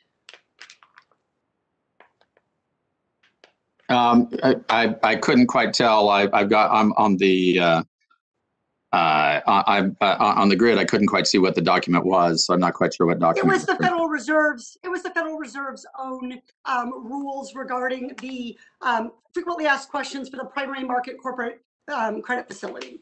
And what it says, in fact, is that what bonds will be included, and it says those that are issued by an issuer that is not an insured depository institution depository institution holding company or subsidiary of a depository holding company. In other words, a bank. So the secondary market liquidity facility, Yep. the corporate credit facility and secondary market corporate credit facility said they weren't going to be buying bank debt. That's in the FAQs, which I'm going to put into the record. Yeah. For what happened then? Why are you buying bank? Why is the Fed bailing out the big banks? Yeah, so I understand the question now. No, we haven't bought bank debt in those facilities. We're claiming my time, Mr. Quarles. Has the Fed, as part of coronavirus bailout, purchased bank debt? Yes or no? No, we have purchased. What's an exchange traded fund, Mr. Quarles? As I was getting ready to say, we have purchased exchange traded funds at the very beginning of the process in order to jumpstart the reignition of the economy, and we stopped purchasing exchange traded funds several months ago. Do exchange traded funds, for everyone who's watching, those are just baskets basically of stocks issued by a variety of companies. And is it not correct that the Fed bought $1.3 billion in ETFs? That number sounds right. Okay, so this is a but that's not article $1.3 billion of bank debt. Okay, no, so it's 1.3 billion in exchange traded funds. And these, my question for you is, how much of that was bank debt in those exchange traded funds? Yeah, I can get that information for you. I don't have the numbers in front of me. Well, it was a lot, right? I mean, the bank money that's in these exchange traded funds, this is companies like JP Morgan Chase, their debt is in there. And, you know, it's a big problem that you did this. A white paper published by the Yale School of Management showed that, in fact, 15% of all that ETF purchase was for big banks. And ultimately, to the tune of more than $2 billion in taxpayer money. Despite, this is a headline from Bloomberg. Despite stated exclusion, the Fed is buying bank debt. Would you like to revise your statement about your earlier answer when I asked you whether or not the Fed had purchased bank debt as part of coronavirus relief? No, that answer was entirely accurate. We have not purchased bank debt. We purchased ETFs. Those ETFs, contain bank debt? The ETFs contain a portion of bank debt. We stopped buying the ETFs several months ago. It was important to buy the ETFs in order to jumpstart the general process of restoring the economy, which has benefited everyone. So what happened here is you said you wouldn't buy bank debt. Then you crafted a loophole using ETFs so the Fed could buy bank debt, a loophole buried in a subparagraph of rules on the Fed's website. And this loophole essentially swallowed up $2 billion in taxpayer money during COVID to bail out big banks, even as you told the public that the money could not go to any bank. We did not purchase any bank debt. If we had not purchased the ETFs, we would have had a credit market implosion that would have been devastating to the economy. No one would have wanted that. As soon as that was no longer necessary, we stopped purchasing ETFs. Reclaiming my time. Who is the world's largest issuer of ETFs? I don't know off the top of my head. Probably BlackRock. BlackRock. Yes, I think you do know that. BlackRock. Who is Larry Fink? Larry Fink is the CEO of BlackRock. Did the Fed hire Larry Fink and BlackRock to advise it, and this seems beyond belief to me, to buy BlackRock's own ETF products? I'm sorry, the alarm had gone off. Time has expired. The answer may be submitted for the record. Thank you. Mr. Chairman, may I submit these documents for the record? It will be placed in the record without objection. Thank you. Mr. Rose is now recognized for 5 minutes. Thank you, Chairwoman Waters and Ranking Member McHenry, and thank you to our witnesses for being here today. Like many of my colleagues, I also want to thank you for the great work done by our regulators throughout this pandemic response. Your swift efforts to accommodate regulatory and supervisory policies were extremely important. And moving forward, I urge you to continue to be flexible to ensure a strong economic recovery. Nearly 60% of the automated teller machines in the United States are independent non-bank terminals. It is those ATMs that are typically found in low-income communities and thinly populated rural areas in which there are few, if any, bank offices or bank-owned ATMs. The widespread closures and denials of bank accounts to businesses within the independent non-bank ATM industry present a serious threat to the financial stability not only of consumers who live in the areas served almost exclusively by independent non-bank ATMs, but also the tens of thousands of retail and service businesses serving these consumers on a daily basis. In a financial services hearing on February 15, 2018, the National ATM Council's Tim Baxter testified about the, quote, widespread and severe consequences that in recent years have resulted from financial institutions' practice of de-risking, unquote. And I might add the prejudicial treatment that was a direct result of federal regulators' implementation of Operation Choke Point in 2013. He noted that it is impossible for ATM operators to do business without having a bank account. But even with the end of the Operation Choke Point initiative, independent ATM providers were increasingly being notified by their banks without explanation that their deposit accounts were to be closed, or in some cases already had been closed. My question for you, Chairman McWilliams, Vice Chair Quarles, and Acting Comptroller Brooks is, could each of you describe what the regulators are doing to address the fallout, the ongoing fallout from Operation Choke Point and its effect on ATM owners and the operators who are still having their accounts closed? Chair McWilliams, you might begin. Sure, and I suspected the question is coming my way, so I reached out for the pronouncements we have issued in the past. Certainly, we have made, I would say, very concentrated and concerted effort to make sure that our institutions understand and offer services to the businesses in their communities, including businesses that might have been ostracized in the past by so-called Operation Choke Point. I have a statement I issued in November of 2018, telling our colleagues at the FDIC to make sure that when we examine banks, that we were clear in our communication.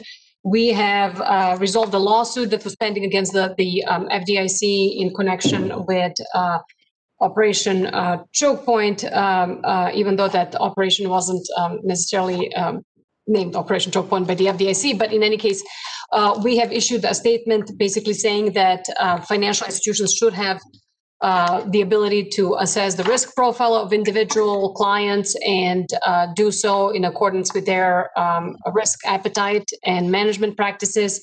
And then we have a statement that we have issued in 2015, basically saying that the FDIC encourages institutions to take a risk-based approach in assessing individual customer relationships rather than declining to provide banking services to entire categories of customers without regard to the risks presented by an individual customer or the bank's ability to manage the risk.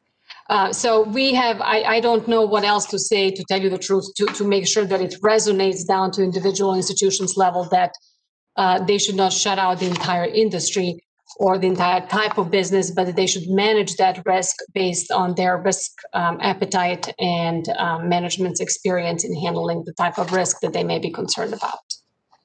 Thank you, Chair McWilliams. And I see our time is about to expire. I recently led a bipartisan letter to the three of you, Chair McWilliams, Vice Chair Quarles, and Comptroller Brooks. And I would just encourage you, the three of you, to respond to that in a timely manner. And thank you for your answer, Chair McWilliams. And with that, I yield back the balance of my time. Thank you. The gentleman's time has expired. Mr. Taylor is now recognized for 5 minutes. Thank you, Mr. Chairman. Appreciate this hearing. I think this is important. I wanted to dig down on forbearance with our banking institutions. I recall the March 13th guidance that came out about forbearance for banks. This question, by the way, Mr. Brooks, is for you in your capacity as acting comptroller for the Office of OCC.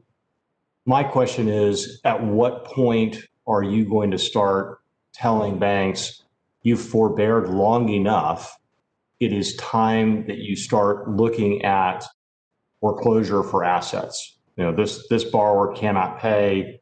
How are you thinking about the end of forbearance? And I'll say that forbearance is extremely important. We've seen real trouble in the commercial real estate space, building what Ms. Wexton was talking about earlier, where you've got CMBS loans that don't have a forbearance mechanism in them that the OCC has been able to guide for banks. So that's made banks much more flexible as a credit facility.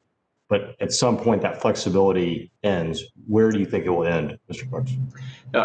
Congressman, that is a great and really important point. So I would start by saying one of the lessons we learned in the financial crisis is that two things in a downturn like this are equally important. One is making sure that you provide loss mitigation guidance and forbearance for everybody who can during a crisis. The other is unwinding all of that as soon as the crisis abates. Right. And the reason I say that is so important is that the data in the financial crisis shows that those states that extended long eviction moratoriums and long foreclosure prevention programs long after the immediate crisis was there had the most sustained real estate downturns, the longest term unemployment, and the most sustained sort of decline in overall real estate prices relative to states that came back to normal faster. So our basic view is it was appropriate to put forbearance programs in place right away as soon as the pandemic was recognized as a crisis. But it will be equally important to go back to normal with not one moment to spare, lest we repeat the mistakes of kind of the 2012, 13, 14 era post-financial crisis. And so the way we look at things is basically this. First of all, banks learned in the financial crisis that it's in their interest to make net present value positive loan modifications. They get that, and every CEO I talk about is fully aware of the fact that anybody who reasonably can repay should be kept in the loan or kept in the property until such point as they're able to start doing that. There will come a time, almost certainly, where there will be some amount of long-term permanent economic damage here. And in those circumstances, we're not doing anybody a favor by pretending like those assets are still assets on the balance sheet of a property. The reason that mortgages and secured loans are a lot cheaper than credit card loans and unsecured loans, obviously, is because they are secured by collateral. And at a certain point, the safety and soundness of the system requires that execution against the collateral occur. I don't think we're there yet. It's very clear that at this point we are still in the midst of the late stages of the pandemic. But I'd be surprised if in 1 or 2 quarters, given the vaccine, the therapeutics, the economic upturn, at some point the data will suggest that a return to normal is required. And at that point, we're going to need to go back to normal treatment of collateral. Okay, well, that is helpful. So you're sort of saying 1 to 2 quarters. And then are you, as you go and do your inspections with banks, with institutions, are you, when it's clear to you, look, this company's in bankruptcy, or their customer base is completely gone. There's just no way they're not coming back anytime in the near future. Are you pushing those institutions to start to foreclose and move with the collateral, or are you still saying, you know what, just keep it on your books, forbear, let's just keep your balance sheet strong or make it look strong, even though it's not strong, it's actually weakened? Yeah, no, Congressman, I would say just the opposite. So one thing I've been very clear about, and I've been speaking to state bank trade associations about this twice a week for the last 6 or 8 weeks, and that is, we're not blaming any banks for originated good credits that went south in the pandemic, right? But what we are very focused on is making sure that banks are classifying loans as it becomes clear that they're not going to repay, so that we can assess that risk, they can take provisions, and they can prepare to do charge-offs and foreclosures on the back end of that. We've been very focused on that. Having said that, there is good news still in the system, and this picks up on a point Vice Chair Quarles made a couple of hours ago, which is there's still some amount of dry powder in the system from the PPP program and a series of other programs put in place. So we can still see in deposit accounts that there is enough runway, even for some small businesses that are not currently doing business, to continue to make payments out of the proceeds of those loans. That runway obviously will expire, and when it expires and there's no reasonable prospect of those customers going back in business, there will be foreclosures and defaults at that point. It's one of the reasons I emphasize the need to restart the economy. My time has expired. Thank you. Thank you. Mr. Brooks, yield back. The gentleman's time has expired, and I must announce at this time that Mr. Caston will be the last person to ask questions. Mr. Caston, you are now recognized for 5 minutes. Thank you, Mr. Chairman. Thank you all for being here. As those on this committee know, I am I am here in Congress because I am deathly concerned about climate change. It affects every aspect of our lives, our health, our national security, our financial system, and the effects of climate change, both physically and financially, are nonlinear, but our human brains think in linear patterns, which makes us prone to massive undershoot, which is what we've done over the last 30 years. In that context, I was very pleased to say that the Fed finally listed climate change among risks in its biannual financial stability report, and was happy to hear that the Fed is going to join the Network for Greening the Financial System, reversing its earlier position. I want to start with just a quick yes or no across the panel. Do you believe that climate change poses a significant financial risk? Yes or no? Vice Chair Quarles? I believe that it certainly poses a risk that we need to understand. I should state that we did not reverse our position on joining the NGFS. We have always been talking with them about joining. Well, participating, but we're not joining. Yes or no, Chair Hood, do you believe climate change poses a significant financial risk? I believe it's a risk that's worth understanding more so we can get better clarity and so we can really try to mitigate it. Chair McWilliams, yes or no? It's a risk we have asked our banks to take into account when underwriting loans and considering risk management in general. Acting Comptroller Brooks, yes or no? Does it present a significant financial risk? I would echo the comments of my colleagues. Okay, I'm a little troubled that you all seem to be hedging on the word significant, but moving on from there, Vice Chair Quarles, the Fed has previously said, to your point, that they would stay on the sidelines in the NGFS, but this week announced that you would request membership. Can you give any color on what prompted the change in approach, Vice Chair Quarles? There was no change in the approach. We have been talking with the NGFS about joining them for some time. They had indicated that that would not be possible until recently. Okay, well, I'm glad that you joined. About an hour ago, I was pleased that Chairman Powell said, and I quote, "We do think that central banks and we here at the Fed have a contribution to make. The focus is on incorporating climate change risk into financial stability and bank regulation," and quote, "It follows from our assigned legal mandates that we do this work." Vice Chair Quarles, do you believe that we currently have enough insight into banks' climate risks to appropriately assess the overall health of the bank and financial system as a whole? I think we can always improve it, but we do have mechanisms to understand risk of the banks, including. Do you believe that the Fed has the existing authority to stress test financial institutions for potentially systemic risks, including but not limited to climate change, in the absence of congressional mandate? Oh, yeah, but we certainly don't need a congressional mandate to do that. There's a great deal of work that would be needed to do that properly. The Bank of England is probably has done is probably most advanced in thinking about that, and they're still very preliminary in doing that. They've played their approach on stress testing for climate. I don't know if there was a difference of opinion in the way that you all answered the question at the start, but let me be very clear. There is a significant risk associated with climate change. There are hundreds of billions of dollars of lost assets. If you were to agree with me that there is a significant risk to the financial system, do you believe you have the obligation to stress test the financial institutions for those potentially systemic risks? We will stress test all the risks, that are modelable. We do that. Well, I hope you appreciate my question.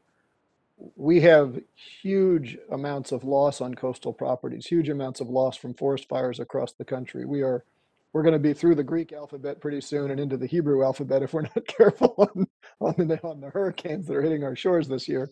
I don't know actually if Hebrew alphabet follows the Greek alphabet. I just know that we're getting near the end of the first one. But if what it takes is congressional direction to act, then the bill that I've been leading with Senator Schatz, the Climate Change Financial Risk Act, is necessary. But I would hope that you all are willing and able and have the obligation to do that beforehand, because these risks are massive. And as I said at the start, our human brains don't do very well with nonlinear change. Albert Einstein's great line was that the most amazing thing ever invented was compound interest. And we are in a very nonlinearly changing world. Thank you, and I yield back my time. The gentleman's time has expired. On behalf of the chairwoman, I'd like to thank our distinguished witnesses for their testimony today. Without objection, all members will have 5 legislative days within which to submit additional written questions for the witnesses to the chair, which will be forwarded to the witnesses for their response.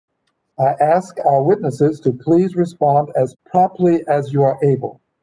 Without objection, all members will have 5 legislative days within which to submit extraneous materials to the chair for inclusion in the record. This hearing is now adjourned.